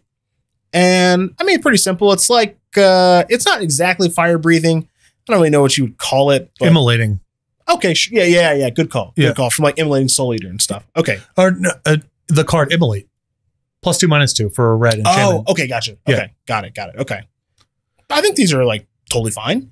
Yeah, I think this design space is probably a little bit more black than red ultimately. Okay. But at the time, black still got all the frozen shade stuff, and it's kind of weird to do both at the same time. Yeah. I mean, it's a little weird, but I don't think it plays badly. Yeah, I don't think it plays bad. Yeah, you know, you can get fireballed by this thing, but also engaging with it in combat can be a little tricky because the base stats are maybe back heavy a little bit. Whatever. There's good gameplay here. I don't mind it. And now the final part of our mechanics. It's time for the game. And I think this might be a game. No, you're going to do fine. Okay. You're going to do fine. So creature types introduced in Tempest, because some of them have multiple answers that you are not going to answer in full, because that would be a ridiculous ask. So we'll get out our little scoreboard and our sounds here. Here we go. Talk to me. Crab. King crab? Close. Queen crab. Giant crab. Giant crab. Okay. 0 for 1. Listed. It's just the licids. Raging lit. That is correct. Shapeshifter. Hint, there are 2. Volrath shapeshifter? Incorrect. Knew you were going to say that. I could have sworn I looked at something with a V today. V shapeshifter in blue. I don't know. Unstable shapeshifter and escaped shapeshifter. Okay. Volrath shapeshifter comes later. Right. Slivers. Muscle sliver. Great. And then spike. The spike. The 1-mana 1/1. Come on, just let it go. Spike drone. Spike drone. So you got 3 of 5. Whatever. I call it 0 out of 5. All right, fair enough. Yeah. Those are the mechanics of Tempest. So now we're about halfway through the show, and we get to go to my favorite part of the show next, which is the cycles of Tempest, coming up next.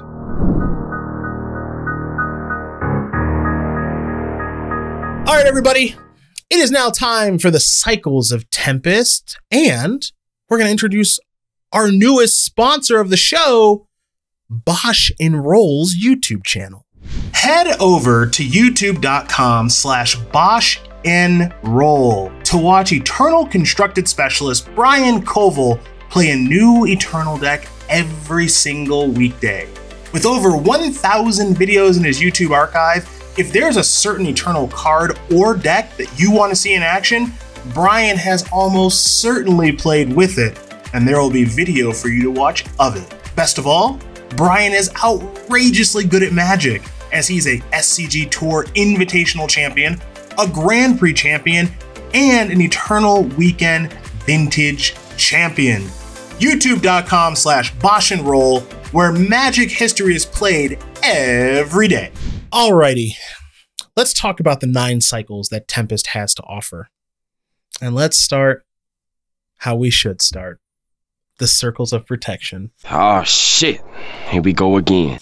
Awesome. Just another run of these. Now, if you've been watching the show in a little bit, you already know what they are.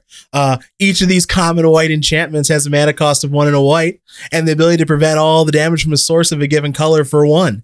This cycle was reprinted from the core set. All circles had similar art by Harold McNeil. We got Cop White, Cop Blue, Cop Black, Cop Red, Cop Green, and a little extra on top, Circle Protection Shadow. Okay, so we're doing this again. We're never not doing this, apparently.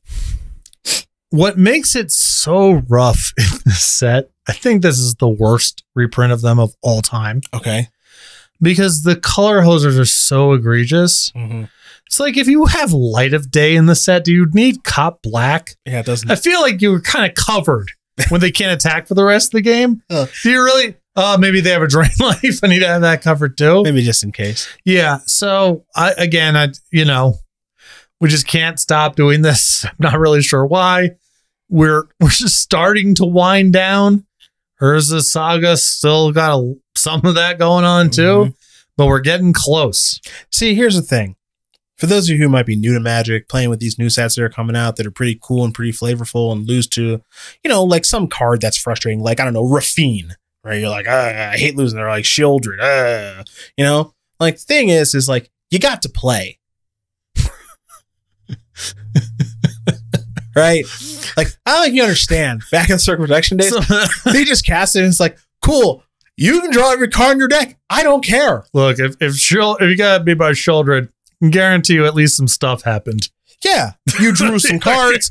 They weren't the right ones. Because you didn't draw like your Go for the Throat or your Oblivion Ring or whatever. You double blocked. They had a removal spell. Yeah, that sucks. Something happened. But you got to like make a decision and have maybe a little bit of agency. This, they just play it and it's over. And that's a great transition to the next cycle, the Hoser Double Cycle. Let me repeat that.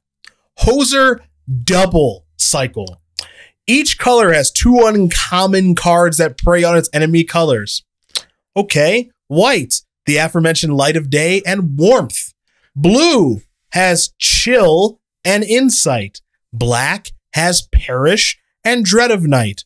Red has Havoc and Boil. And green has Choke and Reap. Why won't they just let people play their fun card game? I really appreciate the fact that the anti-red and anti-black hosers just as a little extra something. They're just enchantments. So you cannot get them off the table if you're playing those colors. Sure. Just in case. Yeah. That's nice. These are just so outrageous. I don't even really know where to begin. I like that they're so like Light of Day. You're done. You're done. Okay, cool. Chill. You don't even get to do anything. Cool. Perish, all your shit's dead. Or Dread of Night, most of your creatures in white are small and die. Boil, no more. We're done playing. Yeah. Choke, we're effectively done playing. Dread of Night is so horrible, but it's one of the better ones here. Sure. Because it's like sometimes you need a second one. The first one is not necessarily game over by itself. The rest of these are just, choke. So for me, whenever these show up, I always think about if I was like part of the team of designing and developing the cards, like what did the original versions look like and what were the changes? Was Boil like 2 and a red, destroy all islands, and they were like, Well, see, there's a fun little sub game that's going on with a lot of these hosers too. Because if you chill your red opponent, they probably can't boil you. But if you boil your chill opponent, they can't chill you after it. It's true. Yeah, that's fun. True. That's like a little cat and mouse game. Yeah, it's something. That's so nice. That's a little something. These are so bad. We're moving on to a cycle that we've already gone over in the mechanics portion. Is the listeds again. Very quickly. Each of these common 1/1 listed creatures has a mana cost of 1 and a color, and the ability to turn itself into an aura enchantment, attaching itself to a creature or back to its normal state. Again, white is quickening listed, blue is stinging listed, black is leeching listed, red is enraging listed, and green is nurturing listed. Okay, great. We did that in the previous portion. If you want to know our thoughts about listeds, go back to the mechanics. It's easy on YouTube. Medallions we have not gone over yet. Each of these rare artifacts has a mana cost of 2 and reduces the cost of spells of a given color by 1. Some of them have residual images from a dirty press. Okay, maybe that's worth more than others. Pearl Medallion, Sapphire Medallion, Jet Medallion, Ruby Medallion, and Emerald Medallion. These medallions are naturally named after the Moxen, which is kind of cool. These rule. These are these. These are really good. So we know the Moxes are no good, right? This is just too powerful. Yeah. So go to Barrage, you do the diamonds. Nothing wrong with that. They're still quite good, but they're clearly much worse than Moxes. Yes. And in Weatherlight, you have Mind Stone. It's different. At least it has its own different dimension going on. But we're clearly not doing the Moxes anymore. Yeah. What is nice about these, they're not strictly weaker than Moxes. There's a ton of time where this ends up producing way more than 1 mana in 1 turn. What happens to be pretty good at a baseline, because when you see the medallions, you're like, oh, well, if I really want to do the thing, I need to be playing 2 cards in 1 turn. That's how I start getting paid off. Okay. What's a way to play 2 cards in 1 turn? Buyback. Yeah. Okay. So it's just, it fits in snug as a bug in a rug in terms of what's going on. It stands on its own 2 feet. They're just cool cards. But the fact that a level 1 thing you can do to get the 2 cards in 1 turn experience is one of the keywords of the set. Awesome. These are probably still, 1, my issues with the medallions are 1, too strong, and 2, too loudly about monocolor decks. Yeah. You can play a Fire Diamond in your 2-color deck to cast whatever. These only work with the color in question. So they are a little bit too linear, in my opinion, for how powerful they are or can be in some spots. But there's some really cool, subtle stuff going on here. Our next cycle are the common slivers. Of course, we did go over the slivers in the mechanics portion. So if you'd like to learn more of our thoughts on these, you can, of course, head over there. But for the common slivers, each of these common 1/1 sliver creatures cost 1 and a color and has an ability that it grants to all slivers, including itself. There's Talon Sliver, Winged Sliver, Clot Sliver, Heart Sliver, and Muscle Sliver. And then we have our uncommon slivers. Each of these uncommon 2/2 sliver creatures cost 2 and an M, so 2 and a color, and grants an ability which activates for 2 to all slivers, including itself. There's Armor Sliver, Mnemonic Sliver, Mind Whip Sliver, Barb Sliver, and Horned Sliver. So those are the slivers. Now we're going to move on to the gold allied colored spells. Little quick note on the slivers there. I think it is a little weird that they are just, oh, the second copy doesn't do anything in most cases, except for Muscle Sliver, where the second and additional copies are busted. Are very good. Yeah. That's actually a really good point. Yeah. That's actually a really good point. Gold allied colored spells. Each of these uncommon spells, 1 for each allied 2-color combination, has a mana cost that includes both of its colors. So let's take a little look-ski-poo here. Actually, you know what? Impromptu game. Sky Spirit. It's a white and blue. Do you know what that card does? I think it's 2/2 flying first strike for blue, white 1. Let's see here. Let's see if I can get to my gold cards. He is, what did you say it was? I think it's white, blue 1, 2/2 flying first strike. That is correct. Yeah, they were trying to get Thunder Spirit through the back door because they put it on the reserve list. So this is like their way of doing it without doing it. Okay. Crafty. Lobotomy. Blue, black 2 sorcery. Name a non-land card. Search your opponent's hand, graveyard, and library for all copies of those cards and remove them from the game. You are sort of incorrect.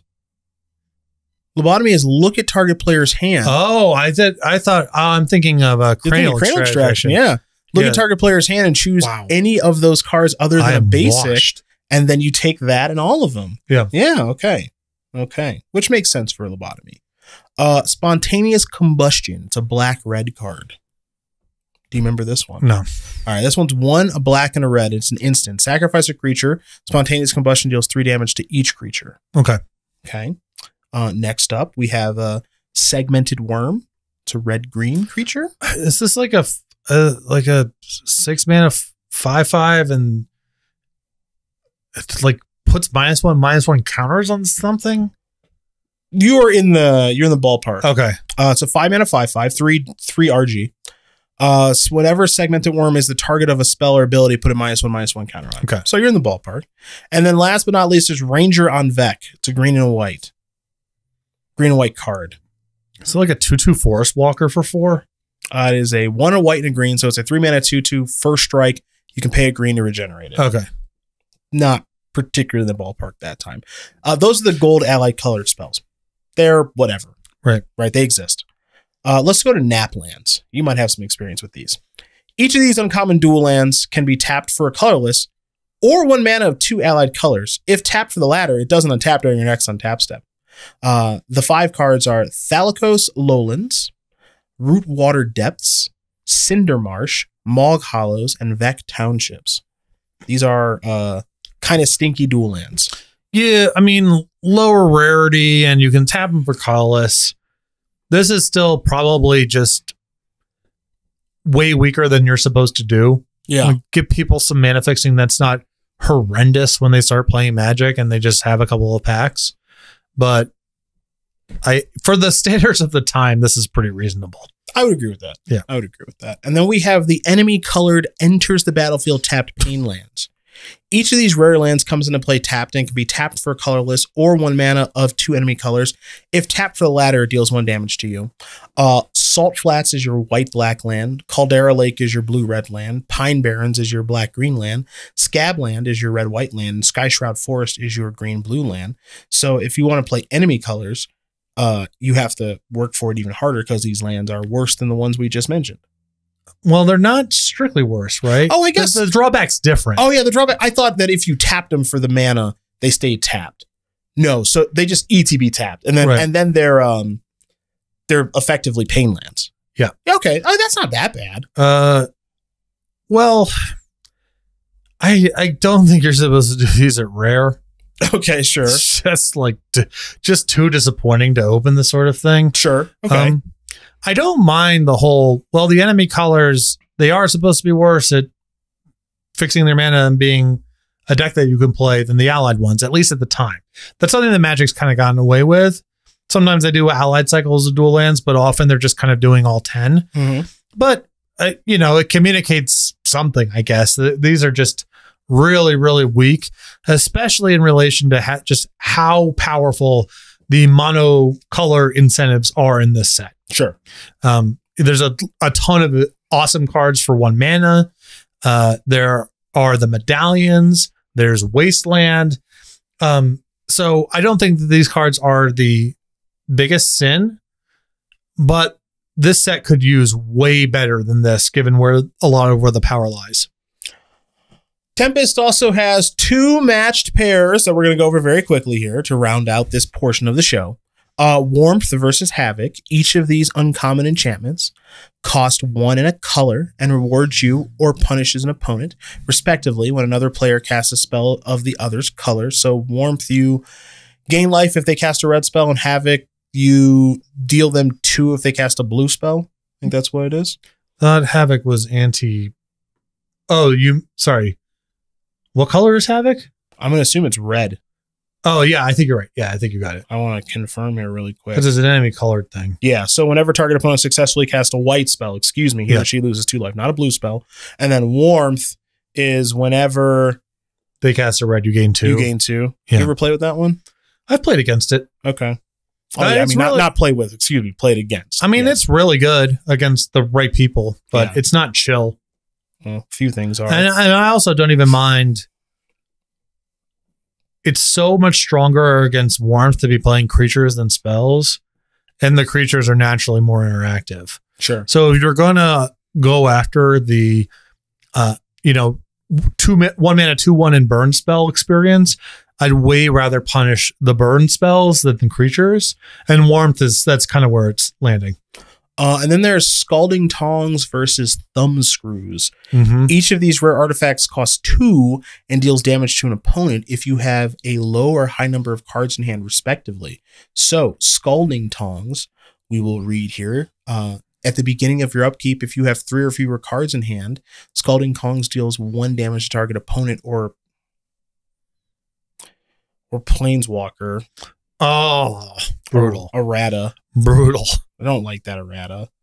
And then Thumb Screws. This is the opposite here. At the beginning of your upkeep, if you have 5 or more cards in hand, Thumb Screws deals 1 damage to target opponent or Planeswalker. So I'm trying to think, because we've talked about it on the show.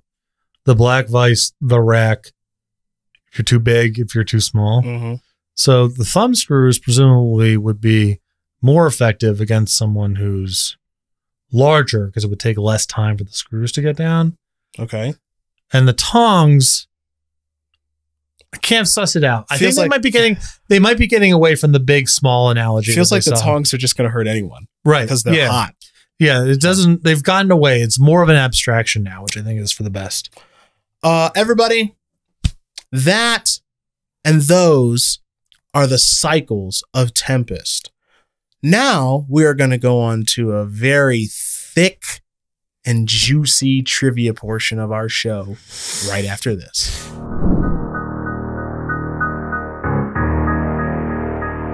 Alrighty, everybody. I promised you a juicy and thick trivia section, and that's exactly what you're going to get because, yes, I do see your YouTube comments. Yes, for our loyal Jackal Pups, I do see your DMs in our Patreon, and I understand that you would like a little more of the trivia section, so here it comes. We're going to start things off with the fact that Tempest has 5 functional reprints. Clergy on Vec is a functional reprint of Samite Healer from 5th edition. Pit Imp is a functional reprint of Vampire Bats in 5th edition. Rootwater Hunter is a functional reprint of Prodigal Sorcerer in 5th edition, and Zoran Spellcaster from Ice Age. A Sky Shroud Troll, is a functional reprint of Gorilla Chieftain from Alliances, and Staunch Defenders is a functional reprint of Spiritual Guardian from Portal. So for those of you who like functional reprints, there you go. You're covered.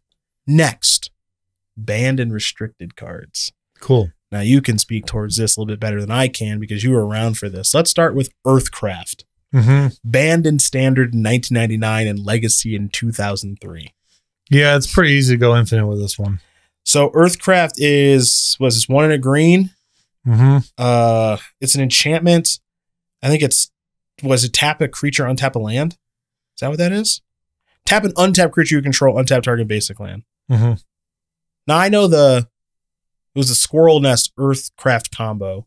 Right. I know that one. I'm sure there are plenty nowadays. It's like Query and Ranger, just like Wirewood Symbiote stuff. It's just not that hard to just be on infinite. It's got to be super easy now. Yeah. With how many cards have been made. Okay, so I know a lot of people, when Splitters win coming back, well, Earthcraft's never come back. Maybe one day they'll do it in Legacy if they just don't care very much anymore. I'd be surprised. But it's just, it's not really that interesting. I'm going to save this next one for the last one. Lotus Petal, restricted in Vintage. Mm-hmm. Probably for the best. Yeah. You can play 4 of them in Legacy. That's correct. Which is kind of nice. And I don't know how good it was in Standard. I mean, there were some...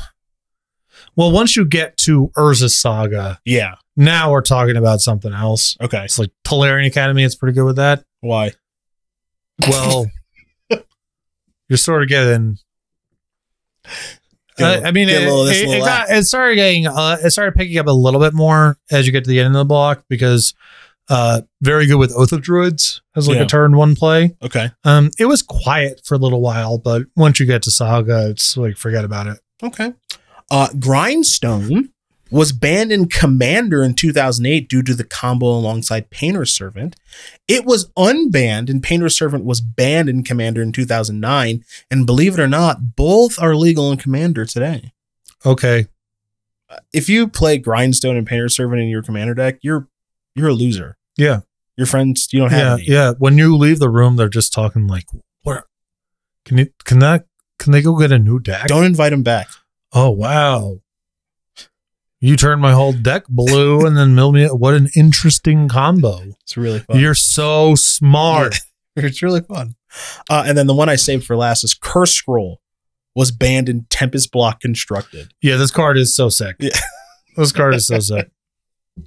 It's going to win an award later on in the show. I don't know what Tempest Block Constructed looked like, but clearly they needed to get rid of the this Pro thing. Tour was Tempest only. Oh. That card was was strong. No, yeah, Stronghold. I think maybe was involved because I think Mog Flunkies was maybe illegal. Okay. I don't remember, but the one that Dave Price won. Okay. The card was a problem. It's a good card. Yeah, it's a good card. We're going to talk about it a little bit more Mm-hmm. in the show. Here comes some random trivia. Just some things, some odds and ends that I found. Allurin is an old English word that means paradise. Cool. Looks like it on the card. Apes of Wrath is a pun on the grapes of wrath. Nerds. Awful. Also, can you bring up the flavor text Of Apes of Wrath? Yeah. Yeah, I'm pretty sure that's a red card. A green probably. I'm not sure. No, you're Like, right. is there a Steinbeck quote on this, or is it just monkeys 3, monkeys through? That's not a pun. It has nothing to do with the book Grapes of Wrath. Just telling you what I found. That's not a pun. Okay, well, you can review the notes next time. Yeah. I'll take it out next time. Would Wrath of God be a pun if it was RATH? Maybe. Bayou Dragonfly was inspired by a video game that was to be released in conjunction with Magic, but was never published. I actually looked this up. Mark Rosewater detailed in an article that the card makes no sense in the context of Wrath, and that they, quote, took the square peg and jammed it into the round hole because we wanted to be cooperative. If you're wondering what Bayou Dragonfly does, I'm sure it's on the screen, of course, but it is 1 in a green. It's a 1/1 flying swamp walk. Good luck blocking that. Yeah. So flying in green, not really a thing. Swamp walk, no. Flying land walk, kind of a weird thing to put together. Look at me flying on this swamp. Yeah. Just killing it out here. Good luck blocking this thing. Yeah. So I believe him when he says it was made for a game. Aladamri, Lord of Leaves, was named as a tribute to Michael G. Ryan's mother, Irma, and his stepfather, Dale. That's a thing you can do when you design cards, is you can do some tributes. Yep. MSC Tome, again, I think I'm saying this right, follows the R&D tradition of naming tomes using one of the R&D members' initials. In this case, Michael Scott Elliott, MSE. That's definitely MSC Tome then. Got it. Nerds. Intuition was originally intended to fetch 3 cards with different names, but the playtest card was written as just 3 cards, and R&D enjoyed the way it played. Mark Rosewater later designed Gifts Ungiven to fetch cards with different names to have a card that functioned the way Intuition, was originally supposed to. I don't really like either of those cards, so whatever. Okay, well, that settles that. One is just demonic tutor, basically, as long as you're playing 3 copies of the card. Mm-hmm. And the other one is so much about either setting up a loop where it doesn't matter what you give your opponent, or only finding 2 cards and putting them both in your graveyard and then doing something out of your graveyard. Yeah, that's right. Yeah. Honest Gifts Ungiven is pretty fun. When someone just gets like, here's some stuff I like. Yeah. Give me the ones you don't care about the most. Yeah, I kind of That's just not how it goes. No, never. No one does that. Yeah. Lina, again, I hope I'm pronouncing that correct. The Saltari Emissary was named after Mark Rosewater's mother, Lynn. Mod Squad is a play on the Mob Squad, the 60s show about 3 undercover cops posing as hippies. The flavor text reflects this spoof. Let's confirm, since I know you're a bit of a stickler. Okay, here we go. As they crept into the Weatherlight's hold, the squad leader held up his hand and whispered, "Stop, goblins. What's that sound?" That check out for you? No? Okay, I'm going to move on to the next thing. The sigh has said all it needs to say. Nerds. The flavor text of Time Warp is a reference to a song from the Rocky Horror Picture Show called Time Warp. I was about to say, is there a reference to the musical Oklahoma in this set? Sure. I don't and think then so. then that. I did look deeper into this, and this is confirmed. And then I've got Vahadi Ildal's name is derived from Bogavati, which is the code name of the set. Okay, believe that. And then Tempest was originally intended to have a major poison theme, but in the end, all poison cards were pulled from the set. Okay. Another fun fact that I did do some deeper diving into and confirmed. So there you go. I know on the popular podcast, the Rewatchables, they call it half-assed internet research. You could say some of this is half-assed, but I looked hard. Now, let us dive into the section that everyone always asks us for, and now I have worked into the show, notable cards that we haven't talked about yet. Are you ready?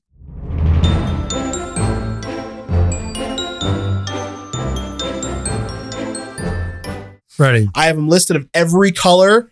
We're going to try to do this somewhat quickly. I'm going to start with humility. Any notes? Shouldn't do this. Does not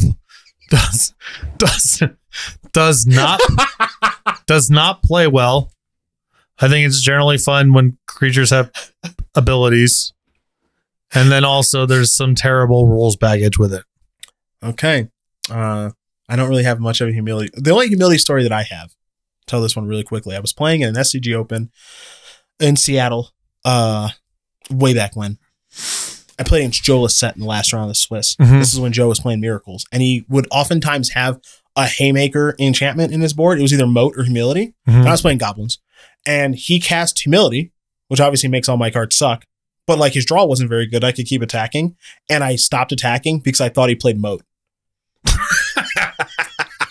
Because I was so used to it being Moat. So I just stopped attacking. And he was looking at me funny. And then like in turns, I was like, holy shit, that's Humility? And he's like, yeah, it's really weird you weren't attacking. And then we drew. And he made the top 8 and I got 9th on breakers. That's awesome. Yeah, there you go. That's my humility story. Blue, Capsize. No additional story necessary, I hope. Really fun stuff. Dismiss? I mean, it's kind of whatever. Mm-hmm. I think this is better than what you're supposed to do, but a lot of this is just compounding sins upon sins. It's not like this is the worst thing, but when you're doing Whispers of the Muse and Forbid and just another, here's a 2-for-1, here I'm just accruing material. I don't even care about it because I'm just converting into other material somewhere down the line. If you want to do this thing, you can do something a little bit more dynamic. Sure. And, this was a net negative, I think, for standard at the time. Intuition. I have no dismiss story, by the way. Intuition. Sure. I mean, fine. Really appealing. And not especially powerful at doing the tutoring thing as far as it goes, because you need to be playing at least 3 copies and it's 3 mana. And if you're just kind of tutoring for value, then you don't have the other ones in your deck anymore. Fine, whatever. I have an intuition story. A person whose name will not be revealed here, but this did happen. Wrote an article about intuitioning for creeping chills and how they would take 6 and you'd have a creeping chill in your hand. And then me having to explain to them very gently that that's not how any of this works. It's not how any of it works. But imagine if you could. That's what I'll say to that. Legacy is a lure. Probably one of the most criminally underrated constructed cards of all time. Really good card. Really good. Probably really underrated in Commander too, because this is a perfect card, super good over a long timeline when nothing's going on. Mm-hmm. And talk about a card that tells your opponent, don't attack me. Yeah. Can't do a whole lot better than this. Otherwise, I'm taking your shit. Right. Yeah. Yeah, that's a this good card point. is completely cracked. No one ever played it because it was the 7th best control Magic. Sure, It was legal at the time. Sure. That was the time that we were in. There you go. I have no legacy as a lure story. Mana Severance. Cool card. Yeah. Yeah. Really fun thing to think about. And it's nice because there is for as fancy as the card is and as extreme as it is, there is kind of a baseline case of, I don't want to draw any more lands. I've thin all my lands out of my deck. Yeah. But you can go quite a bit deeper than that, of course. Yeah. I know there were some decks in Saga, like the Belcher Mana Severance deck. Sure. I don't know if that was in Saga Block or Extended or something, but like it did well in a Pro Tour. It had to be extended because Severance and Char Belcher never overlapped. Oh yeah, definitely extended that. Yeah. Okay. Meditate. I don't really have a story about Meditate. I would just say that I think this is a really cool card. Yeah, that's all. Fun card. I think a little too similar to Intuition to do in the same set, but definitely a cool thing to think about. Propaganda. Really rough. Not a blue effect. And just not that much fun, and making your opponent pay mana to attack you happens to be really good with Capsize. True. There you go. Okay. What's one more? Tradewind Rider. Pretty fun. I mean, this is, again, pretty weird to do in a set with Capsize. Just need the second, just permanent boomerang. Yeah, bong. But this is actually like asking you to build a deck, not just make your land drops. That's true. I have some fondness for this design. So at a baseline, I don't think permanent boomerang plays that well. Okay. Not a thing you're supposed to be doing. But Tradewind Rider is a league's better design than Capsize. That's fair. That's fair. Okay, we move on to, where'd my script go? Darn it. There it is. We're moving on to black now. Bet you didn't know this was in the set. Dark Ritual. We haven't mentioned it yet. Great. What the hell is this doing here? Yeah, set is really short on insane 1-mana cards that just blow your opponent out of the water before the game even begins. Yeah. It's scratching an itch that nothing else does. What's this? What the heck is it doing here? I don't know. Diabolic Edict. This is new. I believe this is the first edict. Okay, I think you're right. And it's a fun, I remember seeing this card. It's so simple. And it's like, why would I want this instead of Terror? And then you can start thinking about the pros and cons, and it's kind of cool to think about. Yeah. Okay. Living Death. Pretty cool design. Yeah. Little intense, / extreme, but a lot of fun stuff to do with it. Ended up being a pretty good card.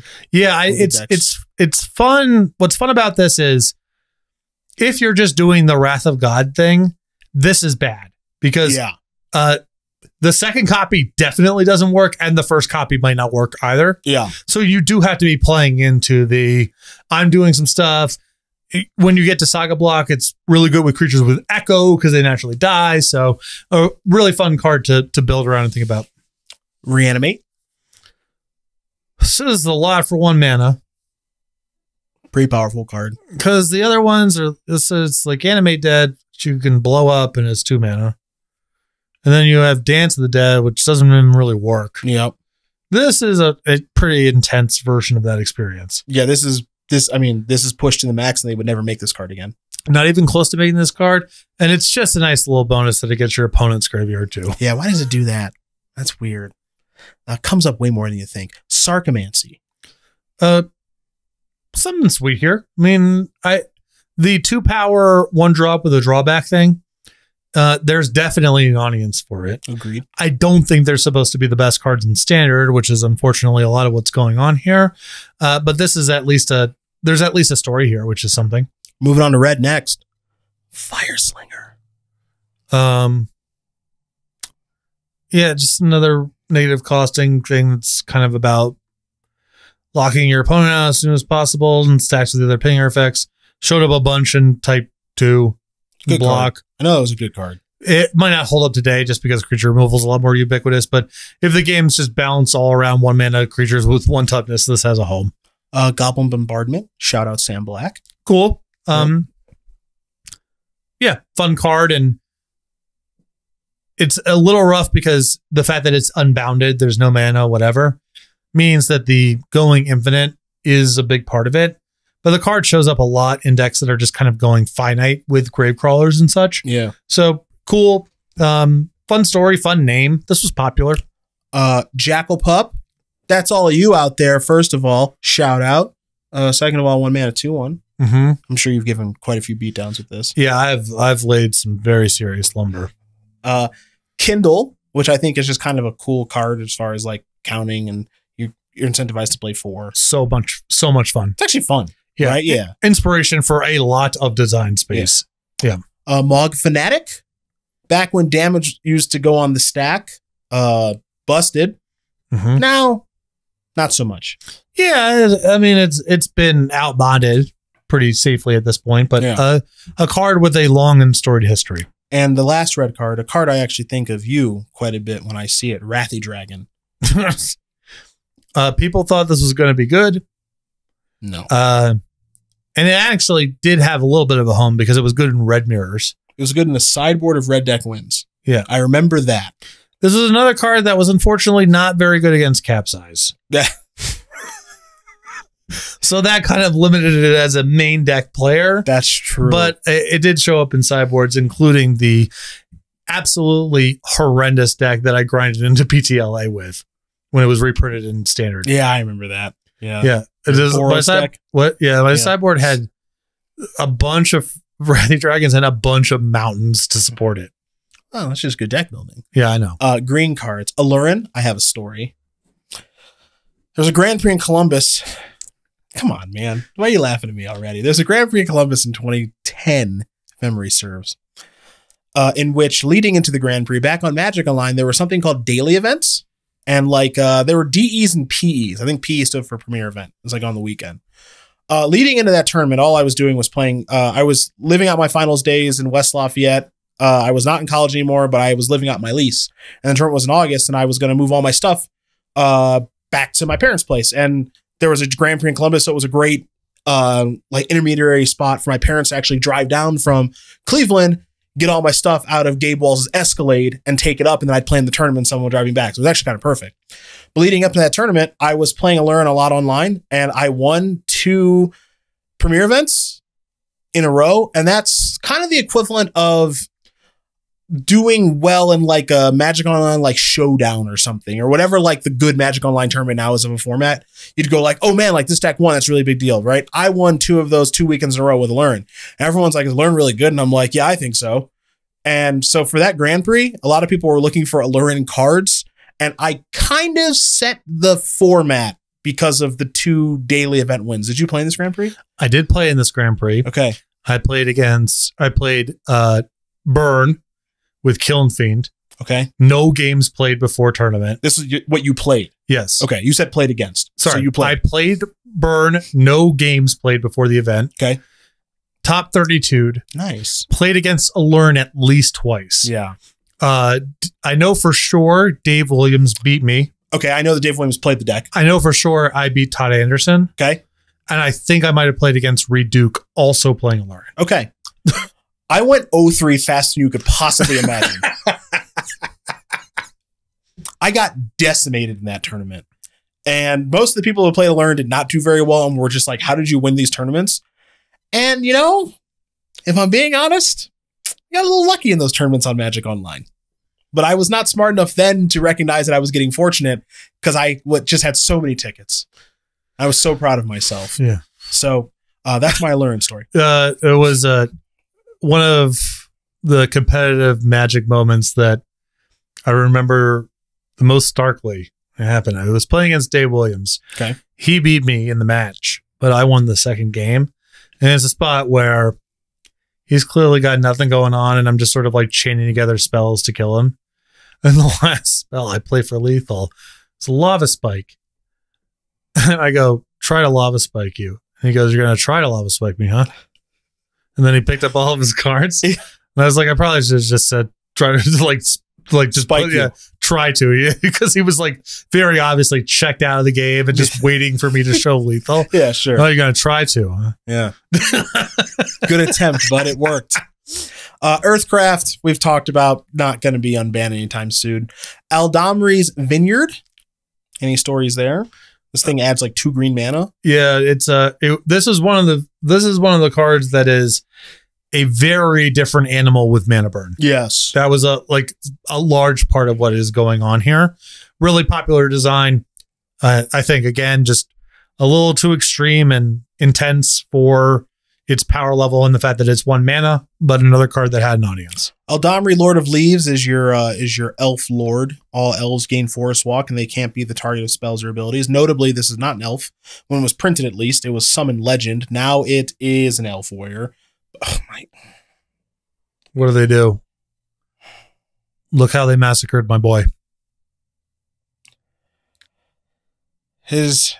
The original version is probably between us. Okay, cool. So you can see that. Scryfall says, now note that it was a legend. It is now an elf warrior. Other elves creatures have Forest Walk. Okay. And then other elves have Shroud. That is not the heart of the card. Is it still a legend? Yes. Okay. Okay. It did. You were reading all the time. They just make this thing not a legend. It did retain that. Sure. Do you know how expensive this card is? I'm sure it's a fair bit of money. $58? Sick. Who's playing this thing? All right, anyway. Is it on the reserve list? It must be on the reserve list. Yeah, maybe. I don't know. Overrun. Iconic. Awesome. Yeah. This was this was an important card in Magic's history because you have this delta, I've talked about it, of the people who played with the cards they found appealing. Mm-hmm. And then the people who knew what was going on, that was just like, it's all about mana acceleration, mana draining you, card advantage, et cetera, et cetera. And this was a card that let the ding dongs actually win sometimes. That's right. It was good enough. It was good enough that if they had a deck with a bunch of mana elves and whatever creatures they had in Overrun, they could kill you sometimes. Yep. Great card. Here's one that I haven't thought about in a long time. Scragnoth. Oh, come on. This is another. What? Well, no, the problem is that this is another, like, oh, I'm going to get him this time. It's just not that at all. Oh, old Scraggy. Yeah. Heart's in the right place. The problem is this is in an odd way also does not line up well against Capsize because it's so much mana that by the time you're ready to play, they're capsizing your forests. Yes, you can't even do it. And then lastly in green, we have Verdant Force. Maybe this might be wrong, but kind of like the original threat to reanimate. This was another good one for the ding dongs. Sure. Like actually a creature you could ramp into that was good enough to win the game. Yeah. Jamie Wakefield did a lot of that with Natural Order and just playing with like elves and Wall of Roots, kind of made a name for himself. Okay. It was one of the first creatures that was powerful enough to reanimate. People built reanimator decks around this card. Yep. Because if it came out on turn 2, like that's pretty good. You lose. They do, of course, they do a lot better than Verdant Force these days. But this was the first one where, in terms of the mana acceleration and or reanimate sort of thing, this was a payoff that was good enough to build a deck around. Couple of artifacts here. Altar of Dementia. More so, I think, known during the Hogak days. Really, but it was a beloved card even. Yeah, there's a lot of cool stuff you can do with it. The fact that it's symmetrical too means that I can either be fueling myself or trying to mill you. Okay. It feels pretty evil. Like there's a good sinister vibe to it. Yeah. So if you're in that space, it rings a certain positive way. Next up is Bottle Gnomes. People played this. Funny, beloved design. Was one of the better sideboard cards against the red decks at the time because there was a lot of 2/1s and 1/1s. Also really good when damage stacked. Back in the day. Yep. More of a tournament history than you would probably anticipate if you're newer to the game. Grindstone we already went over. Lotus Petal we've already gone over. 2 left. Scroll Rack. Card that you can build combo or control decks around. Mm-hmm. Very good if you are shuffling your deck, and was kind of in the Sylvan Library space a little bit, but without the with Sylvan Library, you don't really have to ask any questions because you just draw 3 the turn after and you're up. Yep. Scroll Rack is, well, the next turn, I'm just redrawing the same stuff I had before. So to make the thing really hum, you need to be shuffling or doing something else, manipulating the top of your deck. So an interesting little deck building challenge, and there's been decks that played quite a bit of them. It's been Enlightened Tutor target and Oath of Druids deck. So card with a lot of history. And then the last artifact is Static Orb. So this is the attempt to fix Winter Orb. This is arguably worse. Yeah. Because Winter Orb doesn't necessarily lock you out of the game anytime it's played. Yeah. Because sometimes I'm attacking you. Yeah. And you Winter Orb me and it's like, okay, well, I already got what I need. Static Orb doesn't have that problem. No, it makes the game horrible. Yeah, that was in Eugene Harvey's Nationals winning deck. I was wondering when he was going to come up on this podcast. Mm-hmm. With a Squirrel Nest in opposition. So you know. Yeah. So what do? Well, you untap the Squirrel Nest. So now I got you. And then I can tap it to tap the Static Orb and see where this is going. Yeah, you don't get to play. This is a pretty rough design. 4 lands, and then we move on to the award show. Ancient Tomb, just busted. Cool. Cool design. Yeah. Super fun. Yeah. I just worry this set doesn't have enough cards that blowing someone out on turn 1. Reflecting Pool. Cool. Little rulesy, but yeah, this was so beloved relative to power level. Yeah. Cool card. Like when it was in the Vivid decks that Chapin used to make, I thought it was really cool. Man.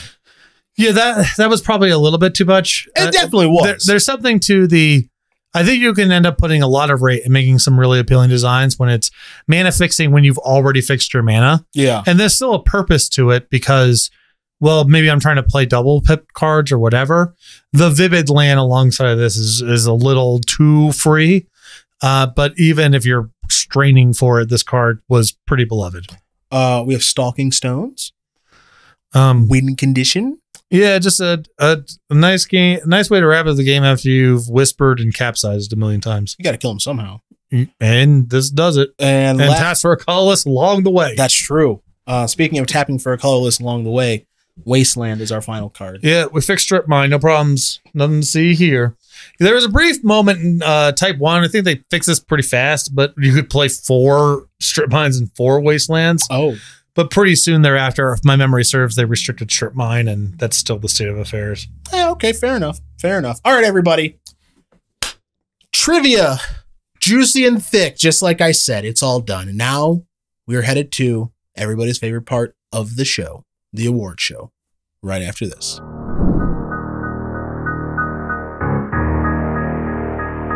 All right, everybody, it's time for your favorite part of the show, our favorite part of the show. It's everybody's favorite part of the show. It's the award show for Tempest.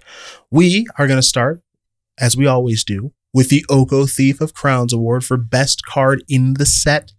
Patrick and I, we have the same answer. It is Wasteland. Usually I try to answer this question through the lens of what would be the most ruinous card to reintroduce to Standard.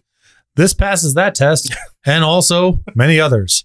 A lot of competition in this set because there's a lot of really cracked cards, but I believe Wasteland is the top of the list. My answer for a little while was Ancient Tomb, but I decided to go with Wasteland. I think it's pretty close, though.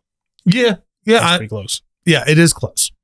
The Carnival Souls Award for worst card in the set. I will let you begin because I don't know the card. All right, I'm going to go with Phyrexian Splicer. What color is this? This is an artifact. Okay.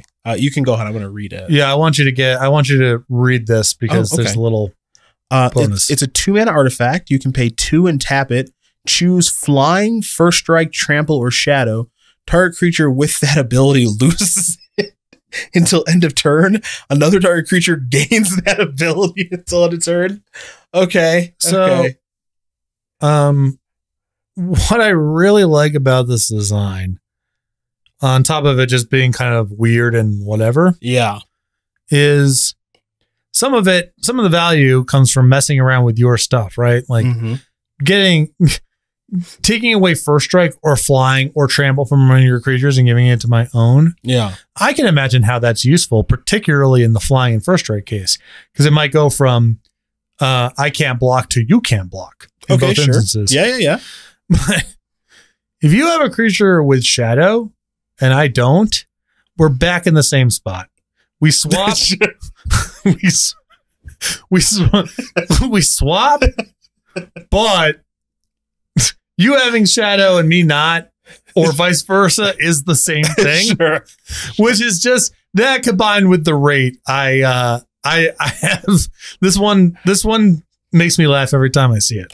That's the first time I've seen that card. So very good. My answer is Shadow adjacent. I chose Circle of Protection Shadow because enough of this. I know you said earlier it's like a nice way to be able to handle Shadow. Find a different way. That is a reasonable argument. How about I'm not going to argue. I'm saying for the standards of the time, given how Circle of Protection happy they are, this is at least more justifiable than most of it. I can just see it now. Some person is new to Magic and they really like Shadow.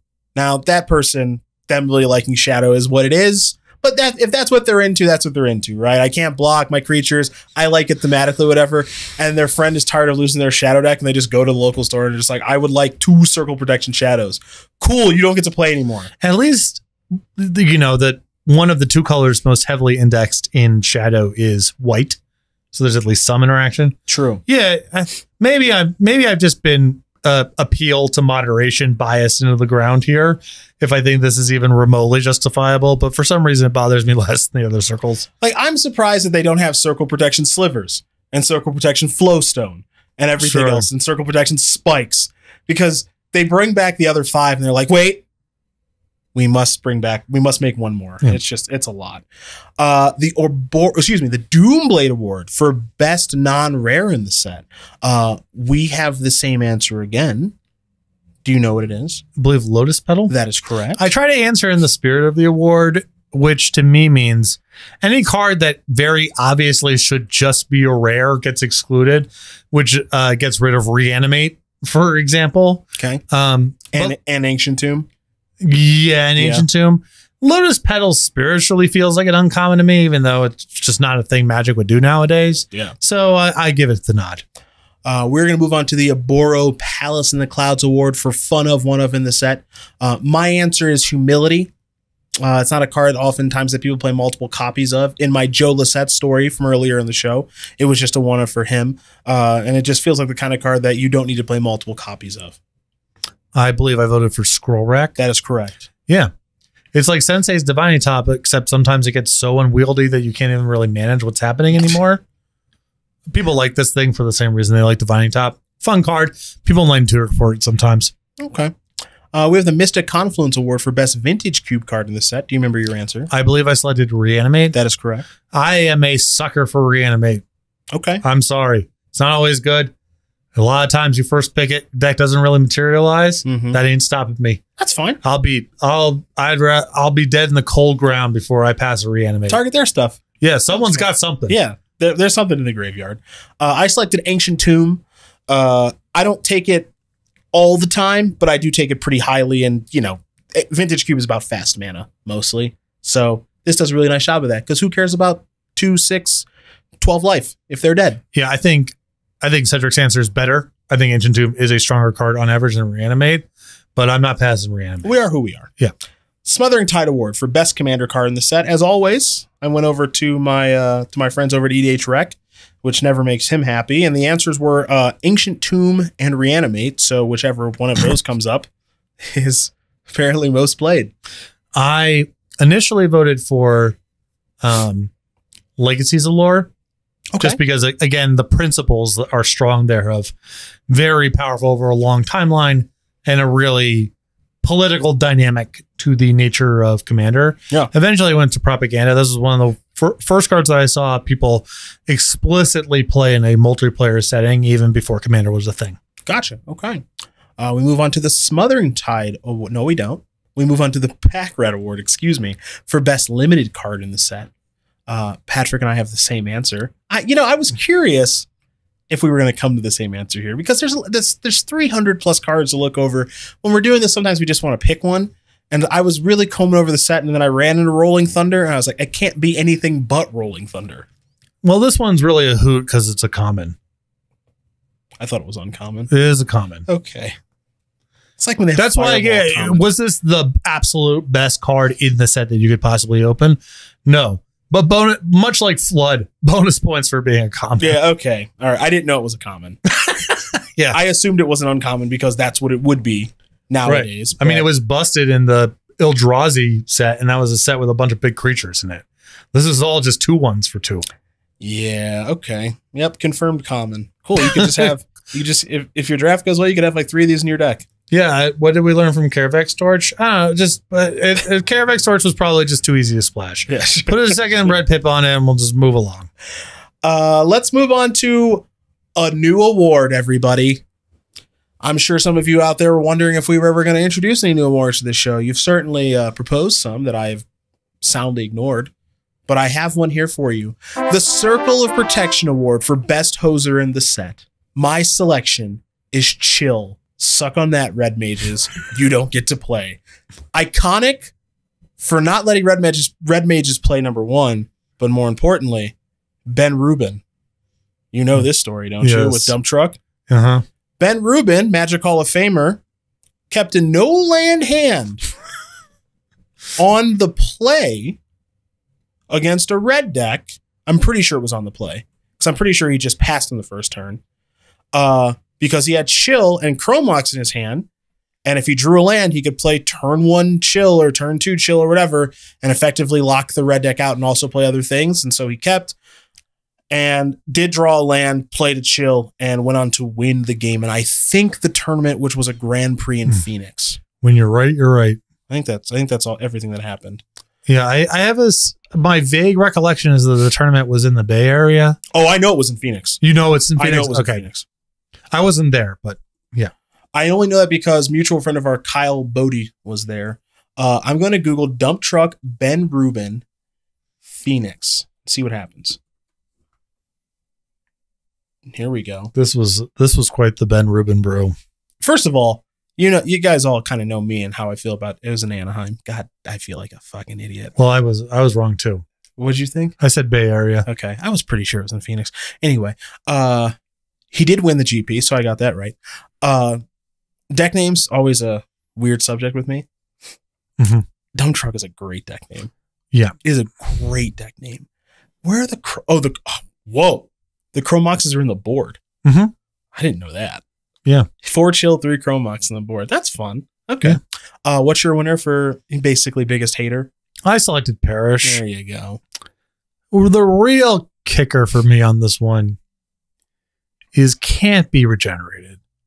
Yeah. You really just had to make that, the idea of killing 6 of your opponent's creatures for 3 mana, but maybe they kept their River Boa. Mm-mm. You're like, no, not even that. Not even that. It's all gone. Absolutely not.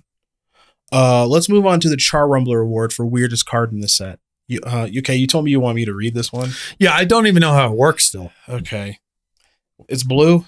Yeah. You want to tell them what it is? It's a duplicity? That's what you put. All right, go get this one up. Okay. I don't even know how it works. I want to see if you can figure it out. All right, here we go. I'm going to read the original version before I click on the card on Scryfall and it tells me how it works. Okay. It's 3 blue. When duplicity comes into play, put the top 5 cards of your library face down on duplicity. This is an enchantment. During your upkeep, you may exchange all the cards in your hand for the cards on duplicity. Okay, a little swap. At the end of your turn, choose and discard a card. Okay. If you lose control of duplicity, put all cards on it into owner's graveyard. Okay, there's a lot going on here. Yeah. What really sent me over was the at the end of your turn discard. What are the discard? Why? I guess it's because you're supposed to kind of run out at some point. I guess. I don't really know. This is a very weird design. It's also pretty weird to do in a set with Scroll Rack. This is kind of like the same thing, except unappealing and confusing. Okay. So that's a weirdo. They love to make a weirdo card though. My answer is Heartwood Giant. And I went with this. This is a 3 GG. So 5 mana 4/4. Sack a forest. Heartwood Giant deals 2 damage to target player. I think it's funny just the idea of some gigantic giant just picking up trees and throwing them at someone. But also green would never ever have this be a thing in the color pie. This is very off message. They would never, like, if this were a red giant and it said sack a mountain, that would make sense. Yeah. Huge red giant throwing mountains at people. Okay. Green would never do this. So that's a weirdo that got through somehow. Blank award for best card name in the set. My answer is Puppet Strings, which I think is 1, a cool card name, but 2, the card actually what it does, which is tap or untap target creature, is in line with what Puppet Strings would be. So I think that's cool. Your answer is? Meditate. Just a really nice merging of a word people recognize with a mechanic that makes sense for it. I dock it slightly because I think meditate should be the name of a white card, not a blue card, but it's still a really great blend there. We're moving on to the John Avon Award for best land artwork in the set. My answer is Ancient Tomb. If you take a deeper look at that card, it's very clear what it is and what it's doing. They're in a graveyard. There are spirits everywhere. It's cool. Your answer? I'm going to actually change my answer to I had one before, but then it turned out I read the card wrong and now I want to update. Okay. I go with Caldera Lake. Okay. I think that does a really nice job of conveying the brutality of the world. It looks like a red-blue dual land, and a lot of the other duels, especially in that enemy color cycle, look just kind of blurry and not super well defined. Caldera Lake, you can tell right away that's a red-blue duel. All right. Last but certainly not least, we're moving on to the Aurelia's Fury Award for most overhyped card during previous season and the Tarmogoyf Award for most underhyped card during previous season. I, of course, was not playing Magic in a meaningful way at the time, but you were. So for Aurelia's Fury, you have Lobotomy. Really fun and appealing. And it wasn't even a 0 when constructed. Just very, very overrated. Because the people you have the mill experience here. You have the Jester's Cap experience. But what really puts it over the top is if you're quote unquote good at Magic, you're like, well, I'm even on cards. Okay. All these other cards are card disadvantage. This is card parity. Okay. Or maybe even card advantage. Okay. The underhyped card? Curse Scroll. All right. So we're finally here. I know you've activated this one more than most people on the planet. So go ahead and just wax some poetic. Well, the issue here is the card is so bizarre that it obfuscates the fact that it's so busted when you get down to one card. Yep. That's why it's underrated. If this card said basically 1-mana artifact, tap it in 3, deal 2 damage to a target, use this ability only if there's one card in your hand, that card is weaker than Curse Scroll. Okay. Because sometimes you have 2 mountains in your hand, or you can at least just roll the dice some amount of the time. Okay. But people would have much more quickly caught on to the fact that that card was strong. Sure. This is there's so many kind of weird conditions going on here and unappealing elements that it hides the straightforward application of the card. It is a weirdo on first look, but it's obviously quite good. Well, everyone, and to a certain someone out there who's a member of our Patreon, this one's for you. We've got one thing left to do.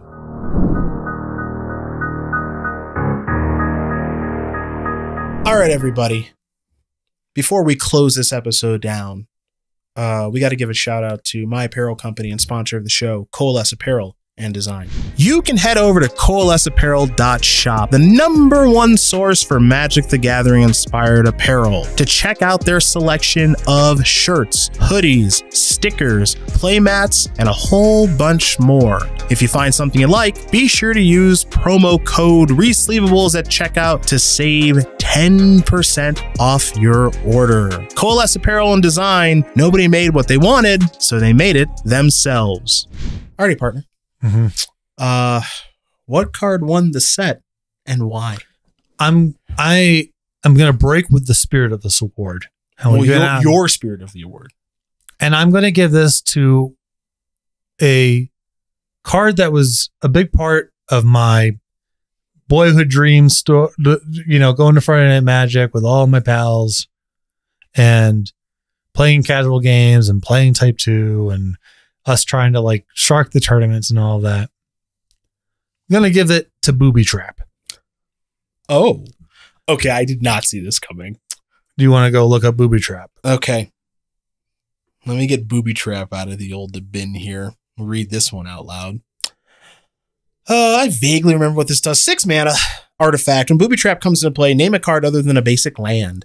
Whenever target opponent draws any cards, he or she reveals those cards to all players. If any of those cards is the named card, sacrifice Booby Trap and it deals 10 damage to that player.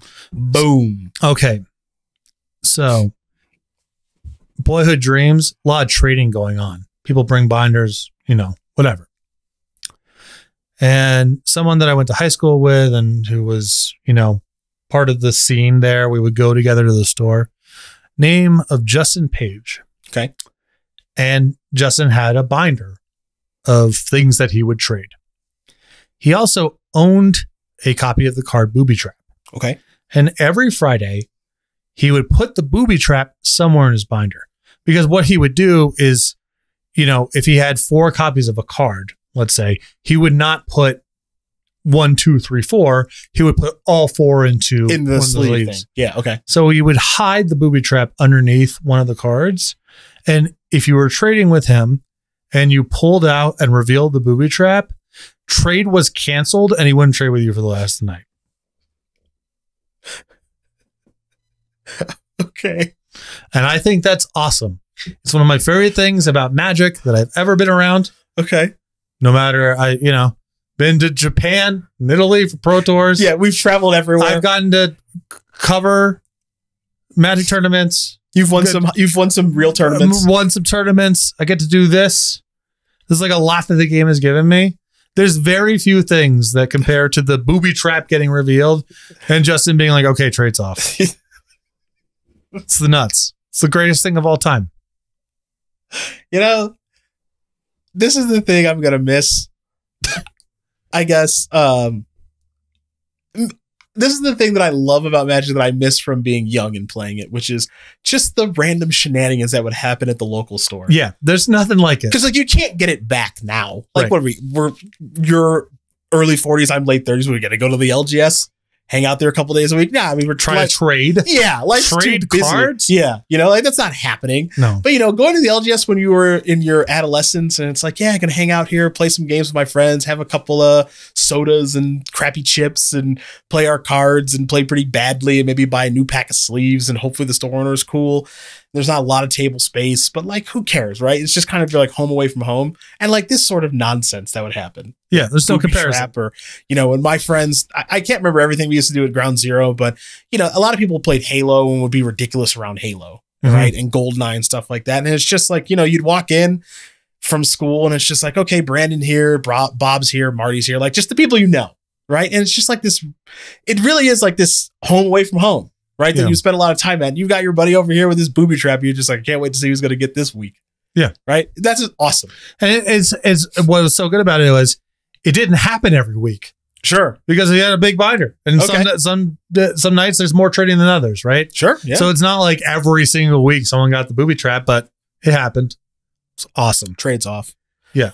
Much like you, I'm going against the spirit of this award, which was not planned, and neither of us knew this. My answer is Jackal Pup. Because that is what we call our loyal following on Patreon. And yeah, sure, the card is good, and you've cast a lot, and I've casted way less than you, but I've casted some, playing Red Deck Wins and Extended. But, we like to call the fans of the show Jackal Pups. And so it would be disrespectful for Jackal Pup to not win something here this weekend, and so it does. A lot of love for that card. Absolutely. So we're going to give the set a grade next, and I'm going to go first. Mm-hmm. And I came under some scrutiny with my Weatherlight grade. Okay. People did not like that I gave that set a 2, but I stand by it. I stand by my grades, and I'm going to stand by this grade. I'm going to give Tempest an 8. Is this set maybe a little too juiced? Yeah. And do I like juiced sets to a degree? Because, Throne of Eldraine did not like that juice set. Mm-hmm. Oko and Gilded Goose and Wicked Wolf and everything. Once Upon a Time. Remember that one? So not every juice set is good. But I will say that I think Magic kind of needed a juiced set at this time, just to kind of explore the possibilities of what was possible. Now, did they maybe go a little too far in future sets, like Saga Block, which we're not that far away from? Well, you can speak to that better than I can, but I know the answer is yes. But I think just kind of giving the game a little bit of oomph with some of these cards, I think is mostly for the best, and it is fun to talk about. And some of these cards aged well, and some of them didn't. Ancient Tomb's too powerful. Lotus Petal's probably too powerful. Wasteland, LOL. But I think it's just kind of cool that they just kind of went for it with this set. So that's number 1. Number 2, they're finally actually telling a story in a meaningful way and introducing characters. And if you read the Tempest storybook, maybe you get attached to those characters in some form or fashion. And that's kind of cool. And then, even though myself personally, I don't love the art direction of the set. Like, I think the Tempest lands are ugly. They're meant to be ugly. Right? They're trying to do that. We talked about it earlier about how brutal they're trying to be with setting the environment for Rath. And so I actually think that even though like visually it's not that appealing to me, I can appreciate what they're trying to do, and the execution of it I think is actually quite good. So I think they got a lot of things right with Tempest as far as their starting blocks. They're introducing characters in a real story. Yeah, buyback's not great. Shadow's not great. Some of these, I mean, enough of the circle protections, please. But, you know, there is, in Magic, it is fun sometimes to play with powerful stuff. And this set, you got the opportunity to play with powerful stuff. And I think that's worth a lot. My grade is going to be a little bit lower than yours. I give Tempest a 6. Okay. So what I do like about the set, slivers, one of the most beloved things of all time. Slivers are cool. Magic has ever done. Yeah. The creative storytelling and actually like making characters that you care about and sort of a plot arc that you can follow. This set way ahead of its time. Yep. I think there is an argument for, broadly speaking, making a powerful set given where Magic was kind of at the time. Okay. The things that I don't like about it, Capsize and Shadow are two of the worst mechanics of all time through the lens of buyback. Oh, sorry. So I thought you purposely said Capsize because that's obviously the buyback card. Yeah. But okay, sorry. That's okay. Buyback and Shadow, I think, are two of Magic's worst mechanics of all time through the lens of how good are the design principles and then how well balanced are the cards that they appear on. There's a lot of mechanics that I've talked about over the years where, you know, really good design principles, execution bad. Not great design principles, but actually for what it is, the cards are pretty well made. This is really rough on both ends. And we haven't even gotten to all the buyback cards yet. No. Yeah, because it gets, there's some doozies coming. The one I always think of is Slaughter. I mean, what are we doing? Oh, mine is Flowstone Flood. Also tough. Yeah. Also tough. Forbid. Pretty rough. Yep. Yeah.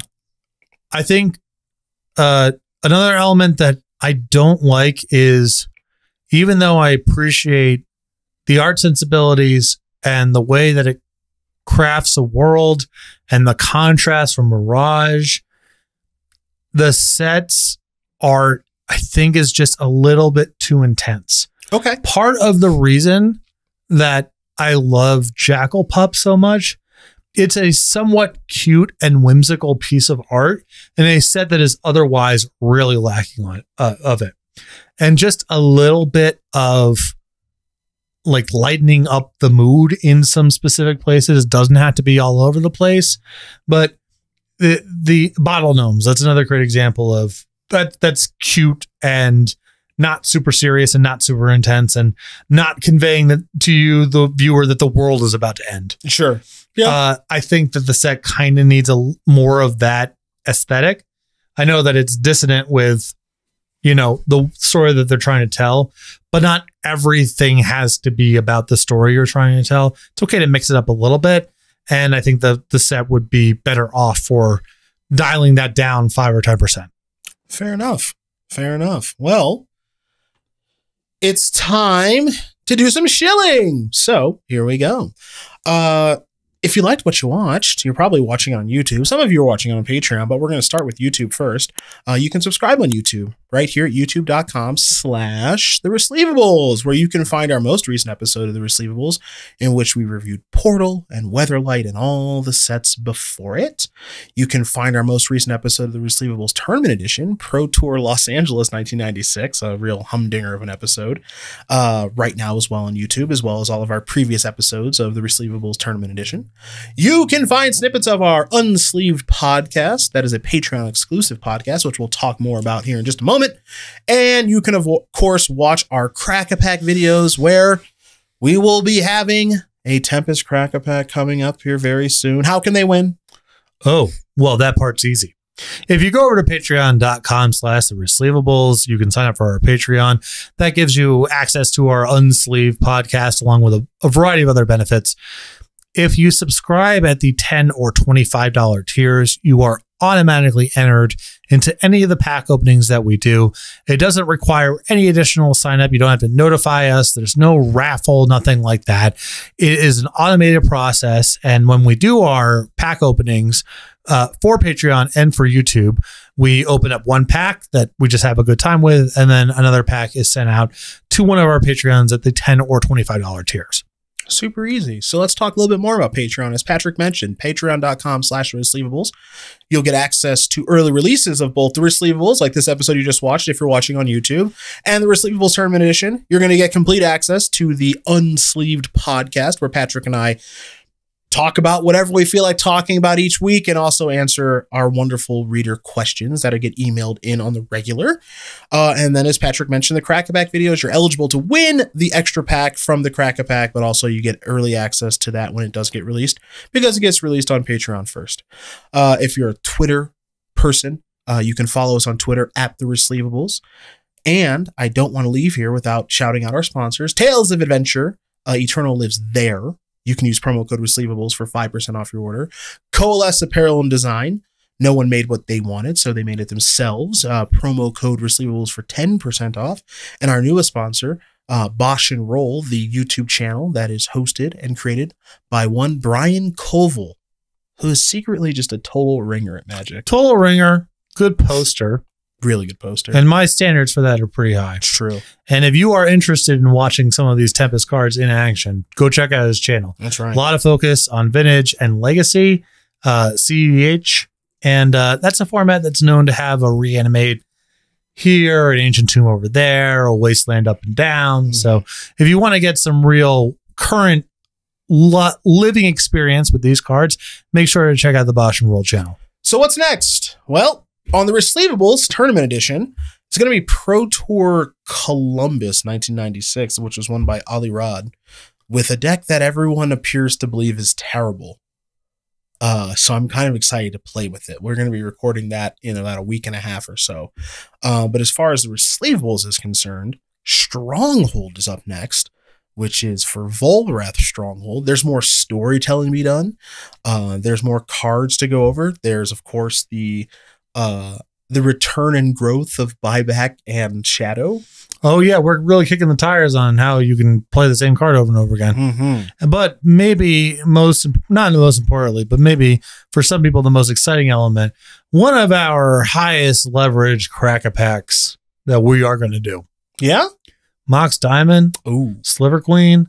Oh. Yeah, there's some real hitters in there. Okay. That's a Crack-A-Pack worth signing up for. Those are the things coming down the pipeline. Of course, the Unsleeved podcast is happening basically every single week, and Crack-A-Packs and all that jazz.